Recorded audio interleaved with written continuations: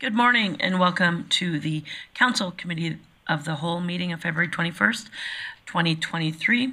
We are going to call this meeting to order. There is only one item of business at this Council Committee of the Whole meeting, and under item number 2, under delegations, I'll turn this over to Mr. Manuel for an introduction. Okay. Thank you very much. So I'd like to introduce Chad Lenz. Chad Lenz is with MNP LLP, who is the third-party consultant hired by the city to produce the Municipal Police Service Transition Plan on behalf of Council. Good morning. Welcome. Good morning. Thank you. Thanks for having us. I've got a couple team members with me here as well, both Nathan and Shartina from our team, who have been intimately involved here. So we'll be giving me a hand if and when needed. So I can just plug in here. And before you start, how would you like questions, just so I can... So I think the plan was I will go through my presentation, Chris will go through his, and then we'll do questions after that. Thank you. Consolidated.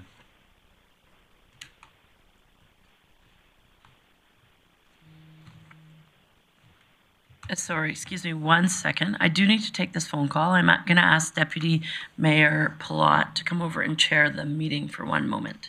Thank you.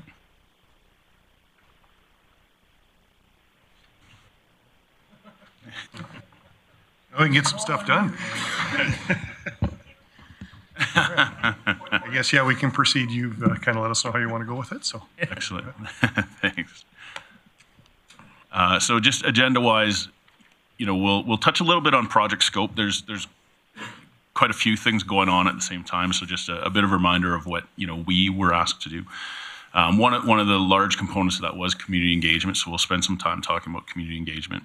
Not a lot on current state. There's been lots of discussion in some of the reports you've done previously about current state, but as we move into then, you know, transition requirements and the frameworks around that, spend a little time around the legal and regulatory environment around a transition, and then as a result of that, what is required in the transition. We've also got a slide on some strategic considerations. We've of course included them in the report. You know, they're not necessarily technical components of the transition, but they're certainly things that we think will be important if you do move forward to have a successful transition.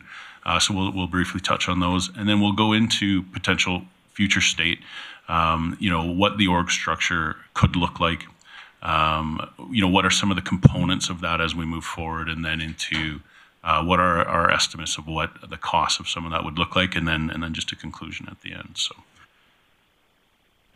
So first off, project scope. You know, the city undertook a review in the last fiscal year, looking at, you know, what the benefits of a municipal service might be compared to your current contract policing agreement with the RCMP. You know, the results of that, where there seemed to be some merits into pursuing at least what a transition could look like.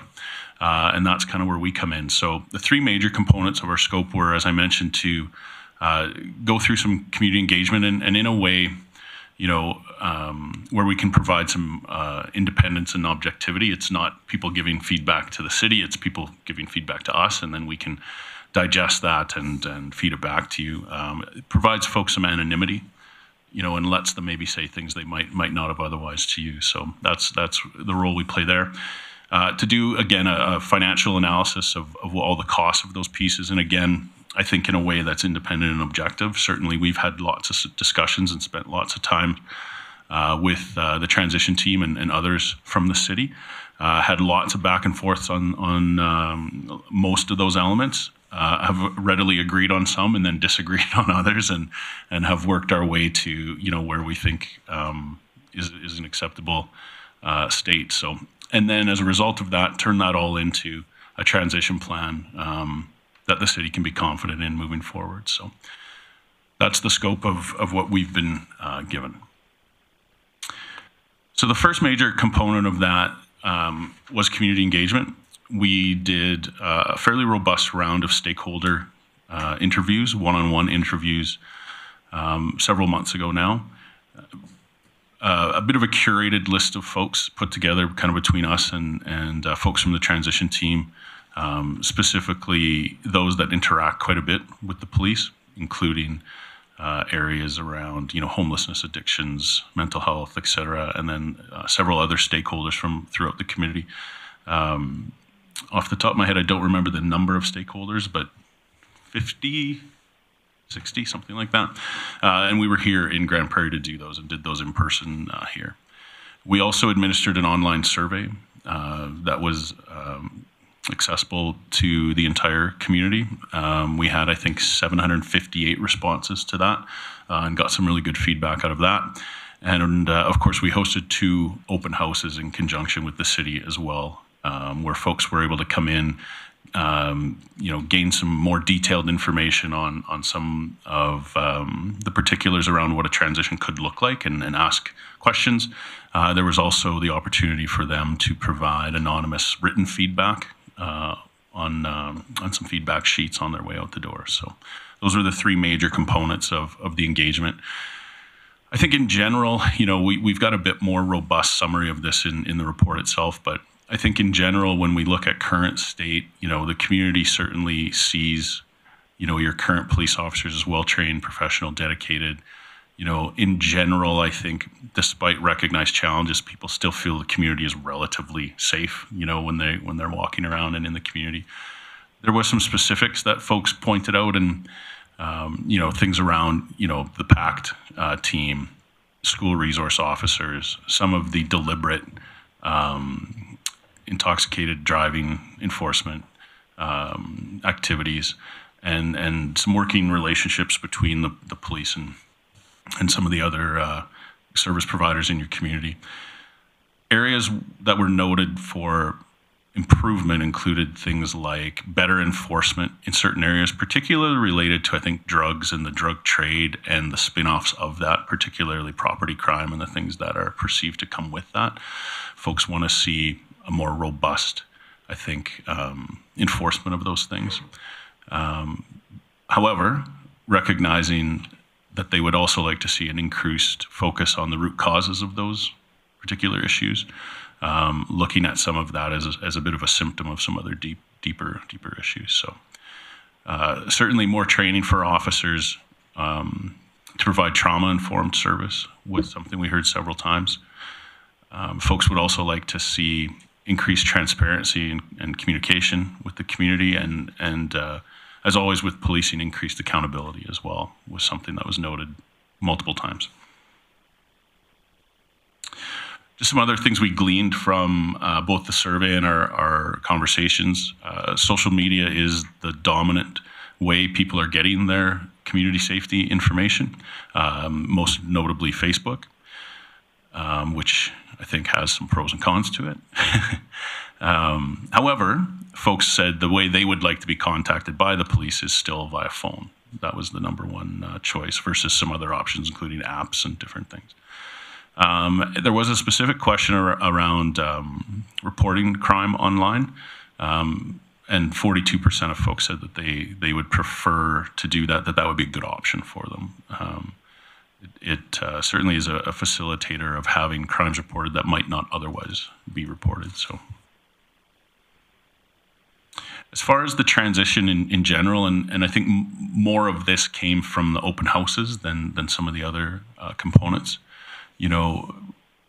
As far as positives, perceptions around a transition, increased accountability, having a police commission, civilian police commission that oversees the police was seen to be a positive.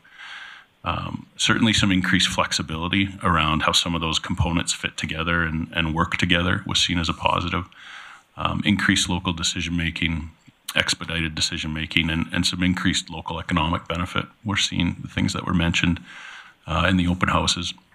As far as potential concerns, the other side of the increased local decision-making was, will we have the ability to remain impartial and have the right resources to be able to govern as well as we need to be? Some capacity concerns about, do we have the capacity to recruit the folks that we need to do that, both I think on the operations side and the governance side. And then, what will this all cost at the end of the day? Were certainly questions that, the most common questions that we would have received around the transition itself. You know, policing is a pretty complex part of the world, and most folks, including myself, before I would have got into this line of work, you know, there's a lot of unknowns there, and certainly we heard several from folks. I think both in the comments from the survey and from the open houses. Certainly some misconceptions around how the RCMP are funded. They are a federal organization, and I think there's some assumptions out there that a lot of the money comes from the feds. Of course, you know, in a city over 15,000 people, 90% of that is paid by the city, and there are many components that you pay 100% of, including the building and several other major capital items, which refers to the second bullet as well. I think another one is how municipal police officers are trained. There was some misconceptions that they may be trained to a lesser degree than the RCMP officers as they're trained at Depot and Regina. I think also the options available to a municipality inside of the Police Act as to what they can do with their police, whether they have a self-administered service or they contract that out or they start or join a regional service. I think most folks were unaware of that. Growing up in a small town in Saskatchewan, I just assumed the RCMP were the police because that's the way it was, and I think that's actually fairly common. I think another one is how the MPSAs and the PPSAs work, particularly around specialty services. You know, there are several municipal police services in Alberta. They receive specialty services from the provincial police, which is the RCMP in Alberta, and continue to, and there are arrangements to do those things. And I think the role of enforcement officers as well within a potential transition. We had questions at the open house regarding I think misconceptions that this is a move to have more of that type of enforcement, and although there's a place for that inside of the model, we are looking at a transition that would replace police officers for police officers and enforcement officers for enforcement officers. Each of them playing a unique role inside of that paradigm as they do today. So current state, I won't spend a lot of time on it. As I mentioned, you know, you've had several reports on current state and comparing current state to what some of your options are. But just as an oversight, as a city with a population over 5,000, you are required by the Police Act to provide police services. You have some options there. The option you currently are in is having an MPSA with the Government of Canada for the RCMP to provide those services. This transition plan looks at one of those other options, which is to have your own standalone, self-administered municipal police service.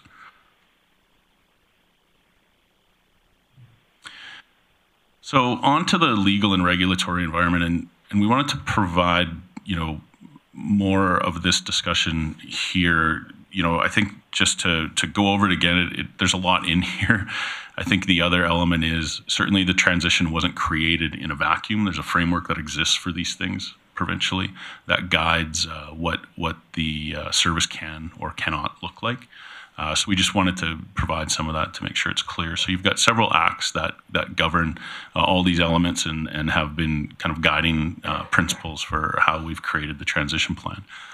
The first is the Municipal Government Act, which allows you to pass your own bylaws for municipal offenses. The Police Act is obviously a big element of this, and it outlines that communities over 5,000 must provide their own police service.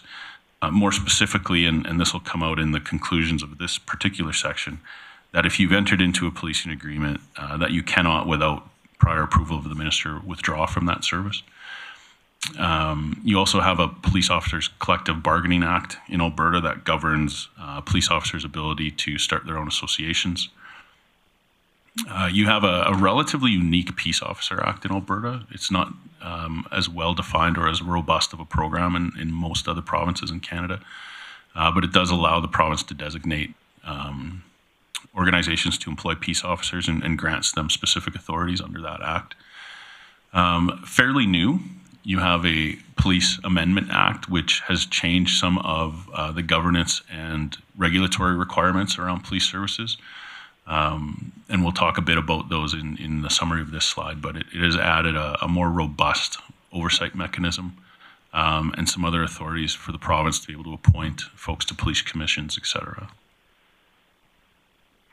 Law Enforcement and Oversight Branch is really kind of the sets the standards and oversees policing and public security services, and has a fairly long list of those bullets there of all the things that fall within their purview. Related, you've got policing oversight standards for policing committees and commissions, and again, some of this is in a bit of flux with the new amendment. And then you've got Alberta provincial policing standards. So all services have to comply with these standards. In parallel to the process we've been undergoing with the transition plan, I know the transition team has been working on policies, procedures, et cetera, in conjunction that all adhere to these Alberta provincial policing standards. So from a requirements point of view, then when you take a look at all those acts, what are the pieces that we have to make sure are in the plan?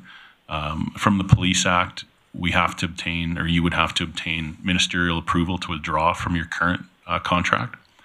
You then also have to have approval to establish a municipal police service. You then would create a police commission through municipal bylaw, and once established, the police commission must appoint a public complaint director. That is one of the elements that is in a bit of flux right now under the new Amendment Act that would actually change probably in the near future. That position wouldn't be necessary anymore, but for right now, that is what you would still have to do. Under the Bargaining Act, it's more of a to know more than a to do, but certainly municipal police officers that are non-commissioned, so under the rank of inspector, are likely to form a bargaining unit, and they are required to do that under the Act, independent from any other work group or municipality. So that will be a separate bargaining group that you will have to work with, or the commission will have to work with going forward. Related to the Peace Officer Act, the way we've structured a potential future municipal organization going forward does give a few more enhanced authorities to the peace officers. They are afforded those under the current legislation. However, the police of jurisdiction, which is currently the RCMP, have some control over how that works and what authorities the peace officers are given. Under a municipal police of jurisdiction, that would change. So there's just a couple of pieces to be mindful of there. So we've mentioned the Police Amendment Act a couple of times. Again, it is relatively new, introduced late last year. There's a requirement to have a policing committee and police commission during the transition period, so a civilian oversight body that will oversee both functions. And your bylaws will need to reflect that as a result of that. A part of that amendment is that each commission and its respective police service need to have a community safety plan, which is something we're seeing all the provinces move to. Ontario's had it now for several years, where they are mandated to have a community safety plan that is relatively comprehensive throughout the community, not just related to policing and crime, but related to all those social elements that fit in to that puzzle. So that will be a new requirement, as well as a diversity and inclusion plan will be required to be submitted to the Police Commission. And as I mentioned, once the Police Review Commission is in place under the new Police Amendment Act, the need to have that public complaint director will no longer be there. So there will be some transition here in the near future. And, mentioned this briefly already, under the Law Enforcement and Oversight Branch, there is the need to develop policies and procedures for both the Commission and the Police Service, and some of that work has been happening in conjunction as we've kind of been working on what the needs are here for a potential transition. Some of that work's already happening, So on to strategic considerations. I've just listed them here. We've provided more detail in the report, but again, not imperative to the technical transition, but things that we've certainly seen that we believe would be important moving forward. Elements like change management, the people side of change. How do you alleviate some of those unknowns to take down some barriers around change? Certainly elements of employee health and wellness. The work that we do with police across the country, this is a huge element, particularly the mental health of those folks that are doing this really challenging work. how do you best design a robust employee health and wellness paradigm to help mitigate some of those challenges for your team members. We've talked about ED&I and how the new amendment act will require a diversity plan. Certainly both for your hiring practices and then how aware your officers and team members are of those elements and how they use them every day and how they provide their service are important pieces of the puzzle. Just touched a bit on hiring for diversity, recruiting outreach. There's a fairly, I think, robust recruiting plan in the transition plan, but it's obviously an imperative part of doing the transition. You'll see here in a bit, the transition is spread out over several years, and we think we've been somewhat conservative in it, but there are still deadlines and things in there to meet. Youth engagement, obviously very important to set the stage for young people's interactions with the police and what that looks like.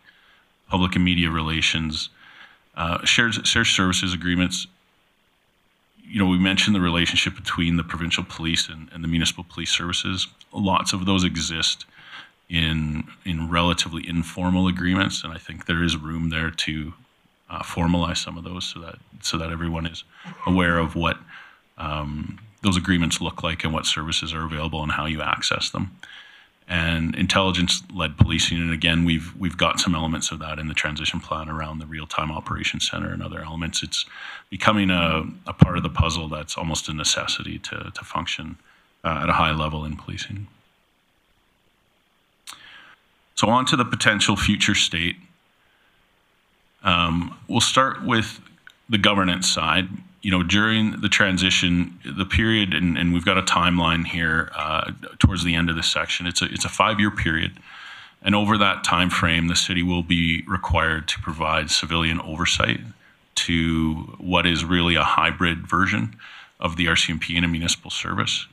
Both will be operating over that period as one increases its resources and one will be decreasing its resources, and the city will be required to provide governance for that hybrid entity during that whole period, and then, of course, for the municipal service going forward if you so choose to go that route. The Grande Prairie Police Commission would be established by municipal bylaw. Its composition is relatively prescribed inside of the Act. The rules around how many folks from the city, whether elected or otherwise, you can have is prescribed based upon the size of the commission.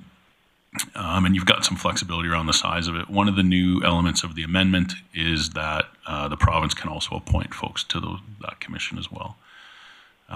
So its first roles, though, because it is the first thing that would really happen is the establishment of the commission, and shortly thereafter then establishing a public complaint director, and then its next step is really to hire the chief of police.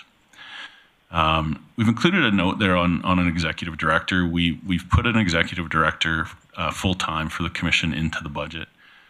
We have worked with commissions that don't have full-time resources, particularly in smaller cities, although cities larger than Grande Prairie. And we find at times the commission struggles to move elements forward because it's a lot of off the corner of folks' desks. And I think particularly in a scenario where you're in a transition, I think having a full-time resource to help guide that and continually ensure things are moving forward would be very important. So we've included that in your governance model as well. So that daunting-looking eye chart is the organizational structure, and I include it not necessarily for any of the details inside of it, but I think more to point out some of the uniqueness of the design, particularly the fact that we've got enforcement and outreach both inside the same command structure.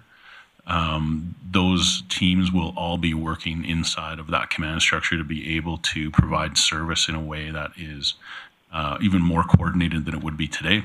Everyone is in the same command structure, on the same communication system, using the same records management systems to create that efficiency and provide really, I think, an increase in service in its ability to tier itself a bit more efficiently. So this is really the overview of what that resource transition looks like. And again, as I mentioned, the top line where you've got your RCMP sworn members decreasing over that 5-year period and your municipal sworn increasing over the same period. There's also an addition of 4 peace officers in the plan along the way. I think the other take home there is you see, particularly through years 2 to 4, there's a bit of a bubble in resources there, and that's where some of your transition costs come from when we get to costs. There are several resources in there that are dedicated to the greater degree on the transition itself. Some of those are recruiting officers, some of them are field trainers.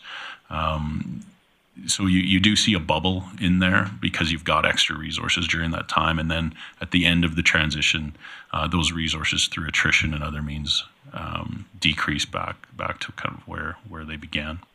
And when we get to cost, there's a combination of those people costs in the transition costs and then some capital and other hard costs that go into that. So related to that, from a human capital's perspective, during the transition, you've got a municipal transition team. A couple of those folks exist now and are the folks that we've been working with. That will expand, though, to include some extra folks, including human resource advisors, communications, IT, and then external assistance where required, including other consultants or legal advice. There is a fairly robust civilian staffing model in there as well. Those folks exist today and are municipal staff today. The one major shift I think you'll see in there, and you see it in the municipal employee numbers in the transition, is your dispatch will change from the RCMP's NAOCC in Edmonton to a local dispatch service, so that there's an uptick in municipal employees there. There will also be a dedicated police recruitment team during the transition to be able to,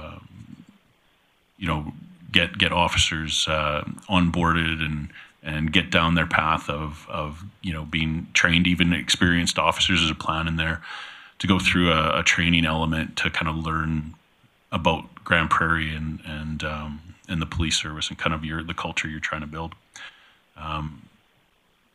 And then, of course, there's a plan as well for police cadet orientation and training, which again would occur here as compared to now where your officers are trained at Depot in Regina. As far as infrastructure goes, you've got your police headquarters now. That building has been designed to police standards already for the use of the RCMP. It is your building, 100%. There's no material changes that would have to happen to it. There is a plan in the transition plan for some auxiliary space, particularly to accommodate that bubble of folks as you go through the transition. There's a budget in there. We didn't land on the exact space, but we've got a budget in there for the space. From a fleet point of view, there is a need to procure fleet on an ongoing basis. Cruiser cars don't have that long of a life. 30 to 36 months is pretty common. So that rotation keeps happening through the transition, and it's a part of the transition cost. And then you'll see in the budget when we flip to a municipal service, that goes into the capital cost. You own 90% of those assets already, and there are terms inside of your MPSA that outline how the RCMP will reimburse you for that other 10%. We've made the assumption, though, that by the time we start the transition, you'll need all new stuff anyway, because again, that rotation is quite tight. So there is likely to be some value there for you from the assets you already own 90% of. We haven't made any bold predictions about that, but there is likely to be some value there for you.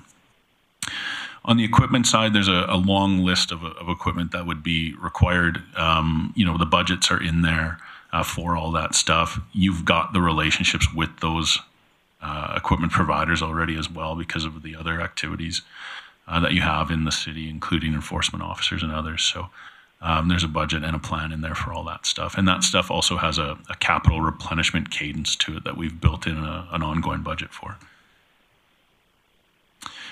On the tech side, there is no shared phone services now. The phones are there. One of the things the city will have to do is deploy approximately another 100 cell phones, which you've got all those relationships and providers in place. There are shared hardware elements inside your current detachment right now, though. The plan is to replace the existing RCMP hardware and network. There's a multi-year plan inside, and there's some details on some of the budgets for that when we get to the cost piece. Software requirements are fairly straightforward. They include things like you will need increased Microsoft licenses, Oracle licenses, etc., to be able to meet the need of what will ultimately be municipal employees now, not RCMP. And the network is similar to the hardware. There's both elements in there, and that system would be replaced with new equipment and connections to meet your network needs going forward. We've included quite a bit of detail here on some of the systems, only because I think they're important. I won't spend a ton of time on them, but your records management system, so it's the key data warehouse police use to track all the records they maintain over time over folks. The RCMP uses a system called PROS, at least the RCMP west of BC. PROS is built off a platform called Niche. The RCMP in BC actually use a different program called Prime, which is built off of Versaterm, which are the two major RMS providers in Canada. So the plan that we've put together maintains the use of PROS. Again, it is niche-based, so it's very familiar to lots of folks, including those that you would be employing. And again, we foresee having enforcement services outreach everybody move on to that system, so you're all using one system, which is not occurring today. Your CAD system or your computer-aided dispatch, you already have this in place because of fire, and your public safety answering point, your 911 answering point. All those elements are in place, all the mapping's done, all those things are in place. So you would be adding folks to the system, but not necessarily huge amounts of equipment to be able to do that. There is a requirement to access CPIC, or the Canadian Police Information Centre. It's a national sharing system that is managed by the RCMP on behalf of all law enforcement partners across Canada. And it's the system that amalgamates all of those RMS systems across the country.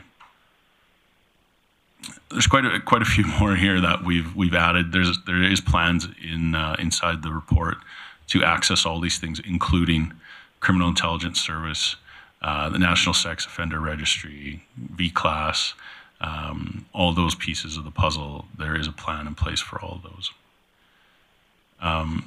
Evidence management systems, related to your RMS systems are software packages that help police services collect and manage and share and keep the continuity of evidence that they have, including digital evidence, which is becoming a much more important part than the physical evidence element nowadays. So timeline-wise, as I mentioned, we've really got a 5-year plan here. In 2023, we've got the establishment of the commission. As I mentioned, it's really the first piece of the puzzle. We've talked about policies and procedures. We've assumed the police association would occur very early on as well. And as I mentioned, the other main task of the commission out of the gate is to hire the chief of police. We've put a timeline in there. I think it's about 4 months or so to do that. We've not made any assumptions on what the commission would do, but we've wanted to put in enough time there to be able to do a national, third-party search to be able to find the right candidate. In 2024, we have the first municipal officers deployed. 41 municipal police officers trained and deployed, 31 peace officers, which exist today. And then you have that combination of municipal and RCMP officers sharing in that work during that transition plan. Every year you have the ability in your municipal policing agreement to tell the RCMP how many police officers that you would like, and that's the mechanism in which we would draw that number down while you add your municipal police officers. And then that expansion really continues out, through 2025, 2026, and 2027 until you reach your full capacity, or at least what we've forecasted with 100 municipal police officers and 31 peace officers. It's possible it could go quicker than that. Some of that is dependent on recruiting and other governance and legislative requirements, but we want it to, be fairly conservative and give a window that made sense and had a bit of wiggle room in it if you needed it. But it is possible it could occur faster than that. So on to the cost of that. The way we've displayed it here in this table is to show the cost of the municipal police service model, including the transition elements, and compare it against an estimate of the same RCMP model going over those same years and then taking the difference between the two. The reason for that is there are multiple, particularly human resources inside of that transition plan that are kind of hard to extricate, which ones are the transition ones and which ones are the policing ones. So we felt this was the easiest way to demonstrate it, was to run the two side by side and show the difference as the transition costs. We have kept the escalation of those, the quote unquote inflation of those, the same in both models, assuming they're both operating in the same market and would be subject to the same market pressures. So they're escalated at 2%. They also assume the same amount of officers and peace officers across those. So if you take those years and you add them up, you come up with your $19 million. Inside of those transition costs, and I've got a slide here that has more detail on it, includes 20% contingency as well. I think in general, we've been fairly conservative in our estimates, as we are apt to be. However, we are also not naive to the fact that things could pop up that we haven't been prepared for, or you might not be prepared for. So we've added a 20% contingency in that number as well. Here is some of that detail, and you can see the contingency at the bottom. So, we've got all the way from new officer equipment costs, and we've done that on a per officer basis, which is pretty common. We've drawn upon several data points to do that, both the things you're familiar with, like the RCMP, but we've also, used some other information that we've gathered over the years on the cost of those things. Vehicle fleet, as I mentioned, in these 5 years is inside of that number. In year 6, when you move to the transition phase, that moves to capital, which I think shows on the next slide. And then you've got kind of the combination of technology and the dispatch upgrades. And as I mentioned, that dispatch would move then from NAOCC to here locally, and that cost covers the equipment and upgrades that have to be done to accommodate that. Recruiting has both hard costs in it for recruiting, so not the people costs, but the hard costs of attending job fairs or travel. It also has a budget in there for things like relocation and any kind of bonuses you might have to offer folks to entice them. Obviously, officer training. I mentioned the temporary office space that would be required to house those folks during that transition. We've got some other transition costs in there. And then, a professional services category that we know the pieces of it, but we didn't define at this point. They could include things like legal services, et cetera. They'll also likely include things like governance training for commission, and those kinds of things could be included in that budget. And then, as I mentioned, we've added a 20% contingency in there as well. So this is the 5-year transition, and then the year 6, the year where you would be into a municipal service. So, included in there, as it says, is all the police pay, operating, et cetera. It includes, the transition costs. As I mentioned, those RCMP costs will go down over that period of time, but they're included in there as well. And then those are escalated at 2%. We've left out some of the revenue elements to just simplify the table a little bit, but particularly around automated traffic. And then you'll see that transition. Year 4, we've got the first capital costs, and again, that's related to some of the dispatch costs, the ongoing capital dispatch needs. We've put those into the municipal service moving forward. And then in year 6, you see the transition from those being startup costs to being your typical capital replenishment cadence.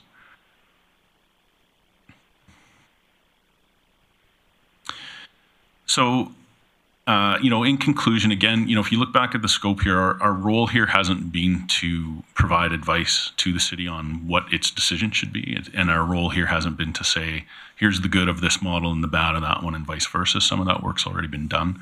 Our role here was really to create the plan.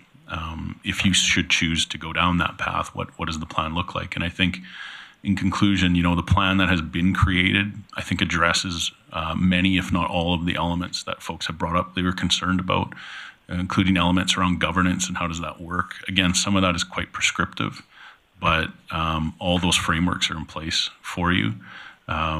Training, we've got as robust a training plan as anybody else has across the country. In addition, you'll be able to do that locally and not have folks do that elsewhere in the country. From a modernization point of view, you have got a fairly modern model where you've got a tiered service delivery model that has different folks addressing different elements of your community safety needs, but all under the same command structure. It also affords you a bit of nimbleness. I think that at times, certainly we've heard reports, maybe is challenging in your current paradigm. And from a cost point of view, cost isn't always the most important element, but it is an element. And certainly, based on our projections, they are very cost comparable. So, so there is ultimately a really solid plan in place that meets all your legal and regulatory requirements and will meet your needs going forward. And I think the other point is, I mentioned our role here as being objective and independent. I think at times we've pushed the transition team here fairly hard on a couple of pieces of the puzzle, parts that we maybe disagreed with or didn't understand, and they have been able to, I think, come up with excellent answers to all those questions when we push them on it. And frankly, I think you've got, the most knowledgeable team about these transitions at this point in the province of Alberta, that's for sure. So should you decide to go down this path, I think you've got the team that can do it. So.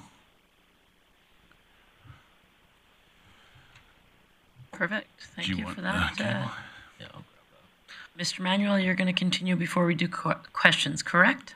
That's correct. I think it makes sense now just for flow. Sure. To I want to avoid duplication in presentation. So I think at this point I'll just introduce the staff report and some conclusion slides, and we'll move into questions. Okay.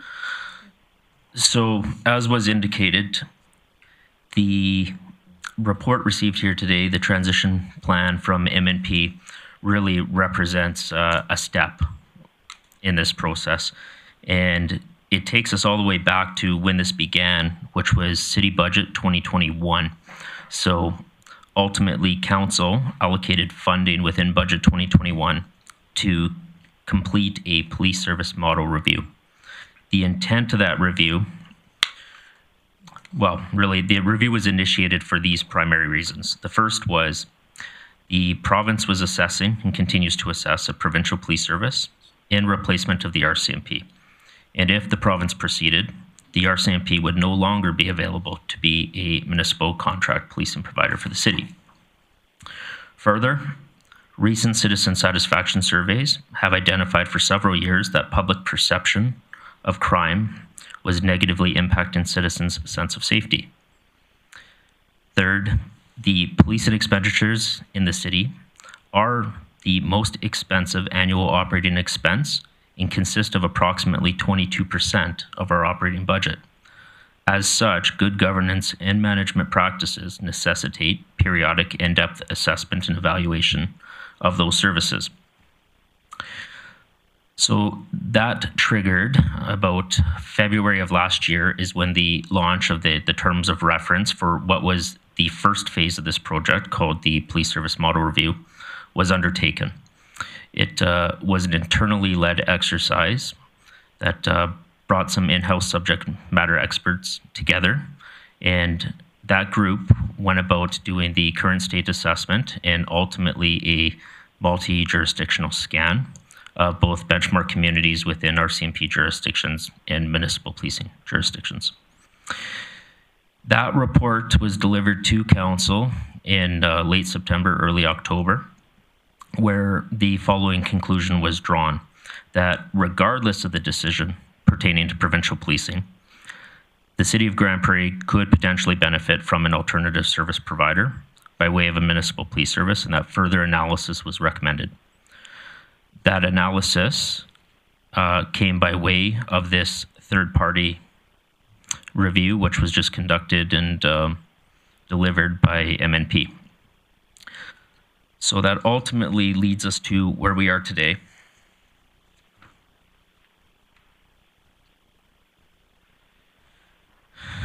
And in summary, where we are today is we've received both these reports. We have identified through living here, we're all well aware that Grande Prairie is a growing mid-sized city.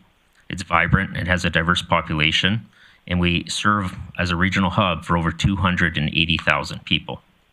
And while the city is thriving in many metrics, crime and safety are frequently reported as top areas of concern for our residents. Crime data confirms the public perception that crime is an issue for our city and that crime severity indexes are higher than both provincial and national averages. It's administration's belief that Grande Prairie's reached a size and complexity whereby we have outgrown our current policing model. Of Canada's 100 largest municipalities, to which Grande Prairie is one of, the vast majority, over 79%, are policed by municipal or regional police services. That percentage is even higher if that municipality acts as a regional hub, whereby 85% are policed by municipal or regional services. It is believed and recognized in both the Police Service Model Review and the Police Transition Report that MNP has presented here today that the following benefits exist.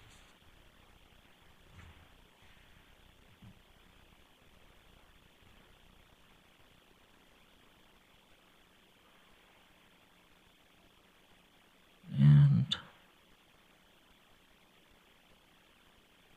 there we go.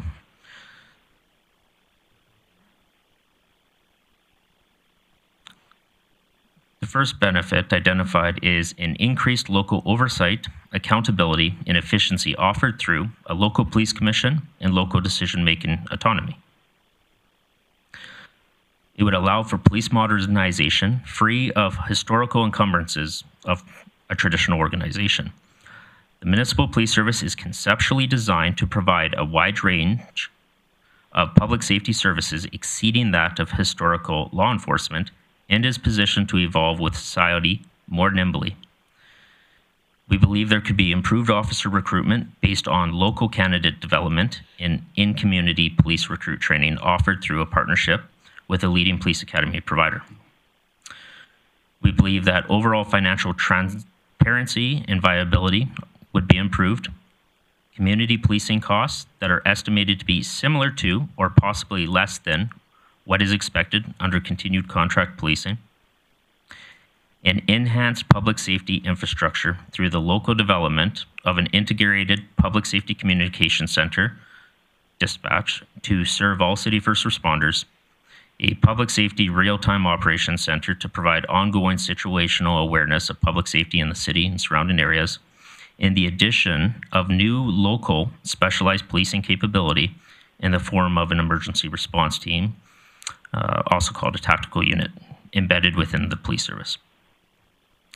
Therefore, it's administration's recommendation that this matter be referred to a future council meeting, and that council, pending confirmation of transition funding support, direct administration to take all steps necessary to proceed towards an alternative police service provider through the establishment of a municipal police service in accordance with the Policing Transition Report, and that notice be provided to the Government of Canada of such in accordance with the terms of the Municipal Police Service Agreement. So I'm sure we'll have plenty of questions to discuss now. Absolutely. Thank you to both of you for your reports. I will open it up to question from council. Please use your queue and be respectful that many people will have questions. So if we can keep it to one question, if there's an opportunity for a follow-up on that topic, that's appropriate, but let's go through everybody's questions and have fair time for everybody to have conversation. Councillor Bosch. Thank you, Mayor Clayton. Thank you for this. This was significant. I guess my first question, among many, would be, many people would say the real issue is with crime is the justice system thereafter, so the catch and release issues, and not necessarily the RCMP. How is a municipal police force going to deal with the issues of the catch and release in the justice system? So I'm going to pick who I think on each one, and if it's the opposite person, feel free to jump in, but I'll turn the first one over to Mr. Manuel. Yeah, and I think Mr. Linz will be able to support this. So I would say that is a recognized challenge, that the relying on traditional approaches within the criminal justice system to deal with issues of public safety, particularly related to crime, can be outside of the control of the police service at times. However, what's been developed here, and this is really the modernization approach, is a public safety agency that's not focused specifically on just engagement of the criminal justice system. That's where the balance of the outreach workers, the enhanced number of units related to the PAC teams, the use of the peace officers, we see a path where the criminal justice system is certainly an available pathway, but it's not the only pathway. That investing in areas such as alternative dispute resolution, social services and counseling, it's really getting to addressing the community issue. And if the justice system's not the right path or an available path to do that, we have alternative approaches to take. And frankly, we have local control as to whether we want to engage those paths or not. All right. Councillor Bressie. Thank you, Mayor Clayton, and thank you, gentlemen. I appreciate the work that went into this. I'm not aware of a report quite like this done anywhere in Canada. I certainly know that it hasn't been done in Alberta or in the city of Surrey, where transition is happening right now, so appreciate the setup. I'm trying to get an understanding of, for me, public safety is the number one outcome. That's the thing I'm most concerned with and obsessed with, but I'm confident if we recruit a good commission and they recruit a good chief and he recruits good people, we'll get those safety outcomes. So for me, I want to ask some questions about budget. We've got a number of tables in here that I'm sure are just summary tables of a lot of big spreadsheets. And I appreciate not getting all those big spreadsheets, but I'm trying to figure out how deep you went to model this. So could you give me a bit of an overview of how you came to these summary numbers that we're seeing? Sure, you are correct. It is built from scratch in some spreadsheets that are probably quite boring to most folks. We've shared those with the transition team as well, so they have that detail. It is down to, as we mentioned, how many CEWs at a cost of X, how many, hats, toques, mitts, it is that detailed. Again, much of that information is fairly well known, and because of the work, my team does across the country, we see quite a bit of it. So we're able to not only draw on things locally, but from other jurisdictions as well, to use those as double checks or kind of interjurisdictional research, as it were. So it is built at a fairly granular level. As I mentioned, the transition team has that. I don't know if there's how much of a plan there is to share the nauseating detail with you, but it is absolutely there. Yeah, and maybe just to expand on that a little bit, two advantages we have when it comes to our approach towards this is we have the knowns of our current RCMP expenditures at a fairly granular level locally. So we know what we're spending on pens and pencils and those sorts of things as it pertains to the existing policing operation. And further, we specifically identified regional benchmark communities of similar size and complexity that have services about the size of what we were looking to develop. And when we break down what frankly, we have access to all their budgets and saw how we stacked up against them. And the budget that's actually put forth as projected actually represents a greater expenditure than all of those other municipalities. Excellent. Thank you. Thank you. I just wanted to advise council we will be taking a break at 12:15, and for those who are watching, but I will continue in the queue until then. Councillor O'Connor. Thank you, Mayor Clayton. Excuse me. Thank you, Chad and Chris. It took me 4.5 hours to read this report, so very intensive. I don't know if I should have went to that detail, but I did. And I just want to, and Councillor Pressy mentioned about Surrey, and can you explain to us the concern? Because I do, and the rest of council does, and our community is concerned about Surrey and what happened there. What is the difference between what happened in Surrey and what's happening here? Mr. Manuel?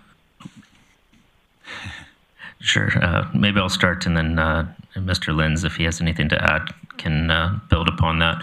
So it is important to note that the policing models and the legislation that governs them is different between provinces. And BC has a different approach than Alberta does, as do their municipal politics. It's a little different as well. The biggest difference with Surrey is Surrey started with a decision to, following a municipal election, to form a municipal police service. And what followed that was then the subsequent reports on how they would do that. The big difference in this model is we started with a service delivery review, not to create a municipal police service, but to assess what our current state was. Following the current state, council deemed it appropriate to assess what a transition would look like, which has been presented here today. And I would say this council is going to be well informed as to what the various implications are ahead of making that decision at a future council meeting. Mr. Linz, anything to add? No, I would exactly what I was going to say. Perfect. Mr. O'Connor, does that answer your question? Yes, it does. Now I have follow-up questions later. Thank you. All right. Councillor Blackmore. Thank you, Mayor Clayton. So I had a number of questions which I did email you, and I'm not going to ask you those today because I've come up with another slate of questions. I am curious about housing police officers and housing 911. When the current RCMP building was built was 2005, and it was expected at that time that there would be another building built certainly before now. And so instead of doing that, police services have been provided out of city on 99th, and I believe are now going to transfer to the building formerly known as the Stone Bridge. I'm wondering if I didn't see anything in the plan that would indicate an increase in building space over the next 6 years, and I'm wondering if you believe we truly have the physical capacity to house this transition, including what I'm assuming will be additional 911 operators. Mr. Manuel? So that's a fair question. So there's a couple of things at play. So one of the things is the current RCMP detachment also presently houses the rural contingent of RCMP officers that while operating out of the building are funded and operationally directed to support the county of Grande Prairie. The hamlet of Claremont has hit a population threshold of that magic 5,000 number and is now responsible for having a municipal police contract. That will see the county is actively planning right now a build for a police station in Claremont, which would see those provincial resources moved out of our existing RCMP detachment. And that's going to happen regardless of whether this proceeded as a municipal service or as a RCMP contract. That is going to free up some space within the building. However, much like the current state, we will still need some auxiliary space, which, like you said, presently is accommodated at City on 99. But we have done some, as a project team, initial planning, and we do believe we have existing facilities to accommodate the. It's going to require some shuffling around, but we believe we have the existing facilities to accommodate the transitional workforce. there may become a day where the police service, regardless of whether it's RCMP or municipal, is going to require another facility. But we don't think that whether it's municipal or RCMP is really going to be a deciding factor one way or the other. If it's needed, it's going to be required for either. And 911 services are currently housed out of the South Fire Hall, I believe. Originally, that was built that they did do police dispatch from there as well. That's since gone to Edmonton. So I'm wondering, is the space big enough? And how many people do you think you need to add to beef up the service we're getting? So we project that we'd be adding 2 additional dispatchers per shift to support the policing function to their existing complement right now.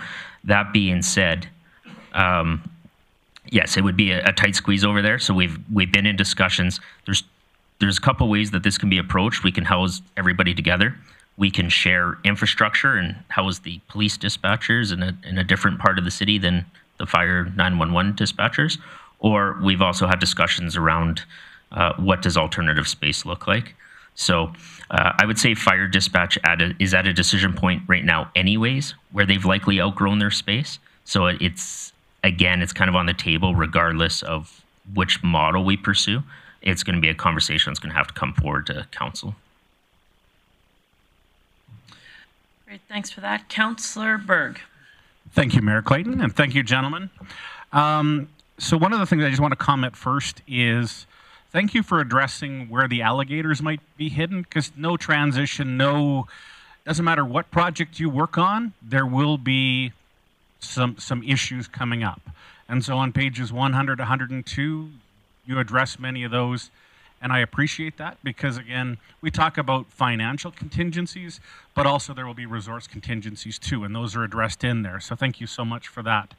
One of the things that I didn't see in the report, and it's not critical, but it's more curious and even follows up to some measure on Councillor Blackmore's last point, is currently a lot of these jobs that the City of Grande Prairie is paying through the RCMP are in Edmonton and in Ottawa. How many of those jobs will now come to our community? Yeah, so, Chris has just mentioned 12. There's, I think we've got the budget for that support services group is about $4.5 million, if I recall, and I think we estimate about $3 million of that would likely get captured to the greater degree. So that is split across a couple of areas, namely the National Recruiting Program, which recruits RCMP officers in the depot, the Cadet Training Program, which of course happens at depot in Regina, and then Corporate Services Division, which is HR, finance, etc., and some administration folks, which coincidentally is across the street from me in Winnipeg, in downtown Winnipeg is where those folks are housed. So that's been our estimate of what that ultimately would look like. And then you'd also mentioned training as well, that would happen here. Correct. Mr. Manuel? Yeah, that's correct. And so as far as brand new FTEs that we believe have to come on board that wouldn't have to come on board if we had the RCMP model is about 12. That being said, we've anticipated that we presently support 2 systems. So the municipal employees, the 58 municipal employees we have supporting the RCMP today, they're really supporting 2 systems. You got the city system, you got the RCMP system. We believe there's efficiency that exists within that. And when we compare our civilian numbers to that of civilian numbers at our benchmark municipalities, we actually greatly exceed them. So we think there's a lot of opportunity within that to absorb any additional stuff that we haven't fully considered, although we think we have a robust consideration and plan for the functions that are required. As was mentioned, it's not that we're not going to spend the $4.5 million in indirect costs that get spent outside the community today. We believe we can repatriate somewhere in the $3 million mark of that, but it's going to be local economic activity with people that are employed and working in the city versus in some of the hubs such as either Edmonton, Winnipeg, or Ottawa. All right. Thanks, gentlemen. Great. Thank you for that. Councillor Thiessen. Thank you very much, Mayor Clayton. I have many questions on this, and I think it's largely from the work that you guys, gentlemen, did and the people with MNP, so thank you very much for all that. So one of the, I'll only ask one right now, but one of our main motions is that pending confirmation of transition funding support, that we will move forward with this. So with the cost being at $19 million stretched over 5 years for transition support that we may be looking for, how much transition support is actually available to us if we choose to go down this path? So that's a fair question for me. So ultimately, what we did is we wanted to make sure that if we were putting forward a plan, that we were putting forward a plan that considered all the available funding sources for that plan. So one of the first considerations we had is the province as a partner, and as far as the Constitution goes, the province is responsible for policing in its jurisdiction. So we believe that was a prudent place to start. So we've put forward a request for the entire startup and transition funding over a multi-year period, which our request was over 5 years for the 19. Okay, so we've asked for all of it. That's correct. And we anticipate a funding decision prior to council having to make a go or no-go decision on this. So that's why the recommendation is based. We recognize that we could not do the startup and transition without a tax implication or a longer amortization of borrowed funds to bring this to fruition. So with that said, one of the pieces of feedback we got in the public consultation was there was broad general support or a feeling of indifference to one model or the other, with the exception of tax implication. So we are very alive to that, and that's why we made the request to the province to understand what financial commitment will exist there. May I just have one follow-up to that answer? Sure. I wanted to remind you, Councillor Thiessen, as you are aware, Council has advocated to the provincial government for funding in this transition the entire time, and we're optimistic to hear an announcement from the province shortly. Great. That was actually my next question. So before all this gets commenced, if Council were to choose to, when do we anticipate the funding response, whether or not we got it, all of it, or some of it? We believe that we're going to hear back shortly from the province, and I suspect ahead of council making a decision whether to proceed or not to proceed with this. Yeah, to be fair, the province is well aware that this information is required from council's opinion prior to making a decision. Yeah, I was just hoping I'd get a date, but that's okay. Nothing before the budget, I guess. Councillor Bosch. Thank you, Mayor Clayton. In speaking with a lot of our residents, one of the main topics that comes up is training. And we can say, as you alluded to, that we have, top-notch training if we go with the municipal police force. How do you assure the residents that that is accurate and that the training will be as good, or hopefully better even, than depot? And the second part to that question is, if we do training here, is there a possibility to train RCMP officers regionally in our hub? So, yeah, maybe we'll start with it. So, around credentialing and in ensuring the quality of the training, the police service in all aspects of its operations, and training being one of them, has to meet the provincial policing standards. The provincial policing standards largely parallel the federal policing standards, which the RCMP develop. To your point, the big difference between municipal police training and the RCMP police training is when you go to depot, you have a cohort of candidates that are going to different communities in different provinces. Therefore, there's a very general approach to, well, frankly, a police officer enforces federal laws, provincial laws, and municipal laws. Well, when you're at depot, you don't do provincial laws and you don't do municipal laws because you're not going to cover every province, you're not going to cover every community. A municipal service will have that focus, Additionally, when it comes to things like cultural diversity, inclusion, again, there is an emphasis placed on that at Depot, but there's regional and local differences that exist, pertaining to Aboriginal history and those sorts of things.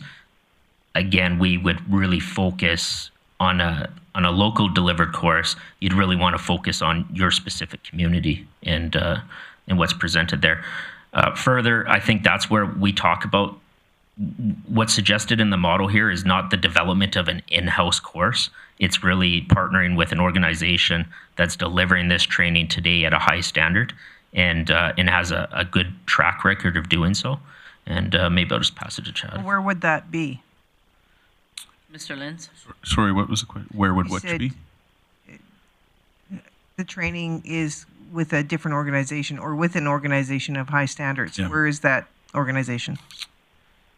So there's an existing post-secondary institution in Alberta that's delivering training for multiple police agencies, and we've initiated discussion with that, and they've agreed that it's certainly something that that they want to pursue with us, and they would be willing to deliver it here, and we have costing as to what the expenditures of that would be.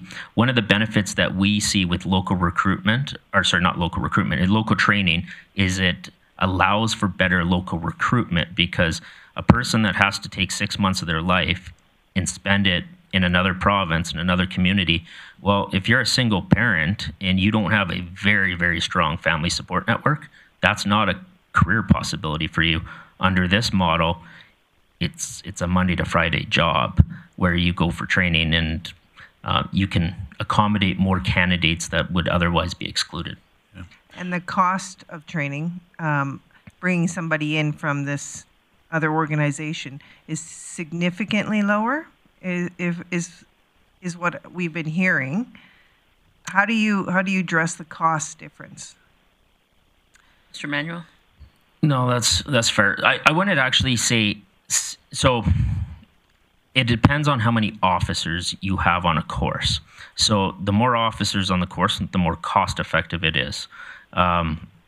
Based on the projection of approximately 12 recruits per class, it is a more cost-effective model than what even our share of depot costs are today.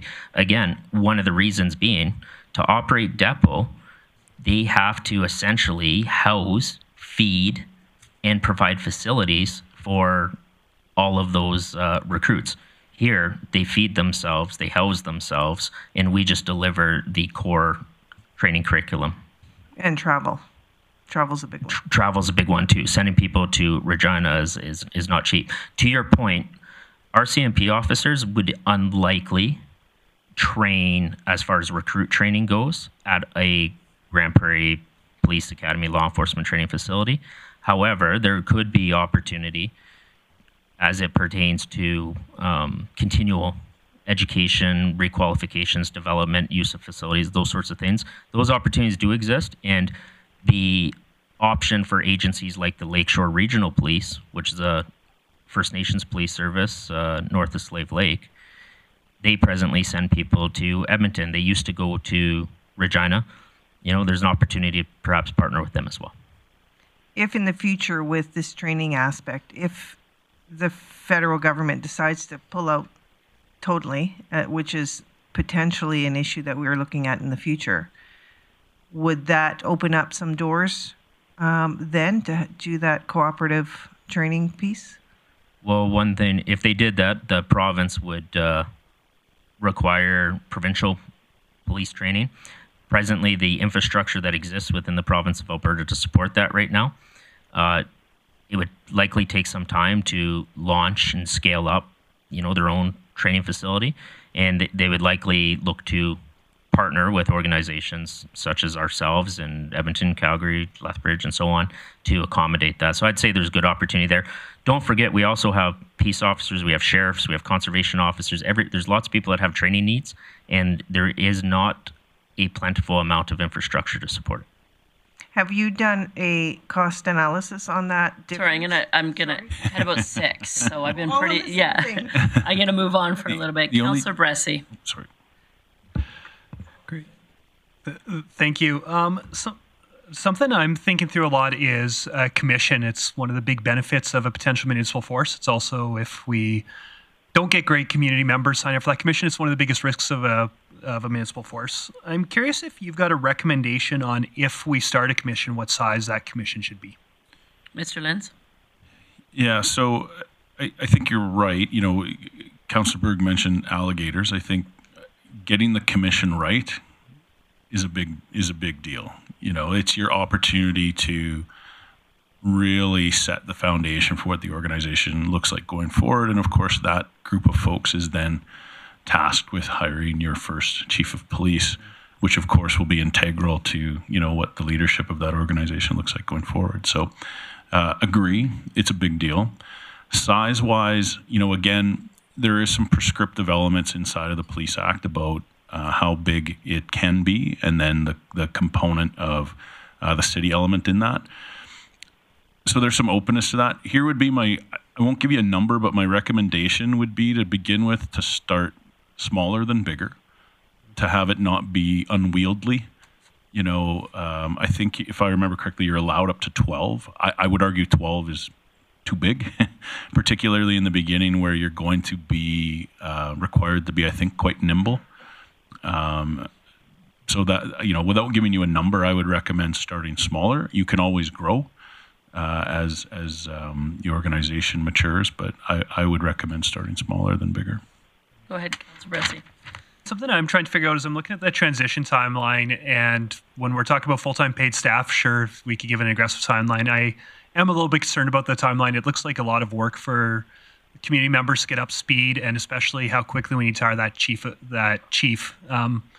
Curious if you've figured out yet what the time commitment of a commission member would look like, especially in that first year, and how realistic is it that we're going to be able to find that when we find good community members, they're going to be able to meet the timeline we need? About how many meetings do we need, or what kind of work have you done to figure out how achievable the timeline for the commission is? Mr. Manuel. Yeah, I'd say the transition team, in consultation with existing commissions and understanding what their legislative requirements are. So there is a lot of prescription to existing laws and regulations as towards their function, their form, their policies, their procedures. So the transition team has created draft policy and procedure for consideration as placeholder for the commission, understanding that the capacity and the timelines or considerations. A typical commission and an operating police service meets once a month. We forecast that in the early days, it's more frequent, likely twice a month, with the ability to call special meetings as required. I think what's critical to this is the executive director. The executive director is going to be able to do a ton of preparatory work for a commission. So really, they are receiving direction from the commission as far as the development of what needs to be developed. And further, they're also essentially prepping material for decision, as opposed to seeking a ton of direction per se. There also is obviously a training commitment early on. Training to onboard a new commission, I would say probably 40 hours. Between 40 and 80 hours over the course of the year, probably 40 hours initially and maybe 80 hours over the course of the upcoming year. But once that's there, it's there. The Alberta Association of Police Governance has an annual, does have an annual conference and an AGM, which I'm sure we'd be a part of, and additional continuing education is provided there. And Well, thank you. And certainly is a really fascinating opportunity for community members to have a big impact on the community and really hone their own skills and experience. So big opportunity for people in the community if we do this. And to that point, I don't think it's been indicated that that the members only need to be community members. There are opportunities for external members to be part of the commission as well. Councillor O'Connor. Yes, thank you, Mayor Clayton. As a contractor, I was looking at your contingency numbers on leasing space, I think $250,000 a year. And I'm curious, I didn't see a line item that talks about the renovations that would go into that lease space or the IT costs that would go in to do that. Is there another line item somewhere else that you've allowed for these contingencies? Mr. Manuel? So as far as like leasehold improvement goes, we pre-identified space that does not require the leasehold improvement component, and to which the IT infrastructure, the space, that's only really to accommodate the transition team and the non-operational policing officers. So we're talking about a total of about 12 people. So it's not like we're taking 58 municipal police officers and we're saying this is your police department. No, this is really just office space for the people that are like me, writing reports and doing budgets and doing contract negotiations. And that's just the place for them to rest their hat. The folks, the way that the police officers are operational, they would essentially be secondments into the RCMP police in operation until such time as it flips and the municipal police are operating their headquarters out of the RCMP detachment. Thank you. Councillor Blackmore. Thank you. I have one quick follow-up question about Councillor Bressy's concerns with the commission. Would commissioners receive any kind of payment? Mr. Manuel? So the act permits it, completely a council decision. Yep. Okay. That is something to think about. Another thing you talked about in the transition plan is the need for a senior executive advisor, HR advisor, communications, IT specialist, legal counsel, etc.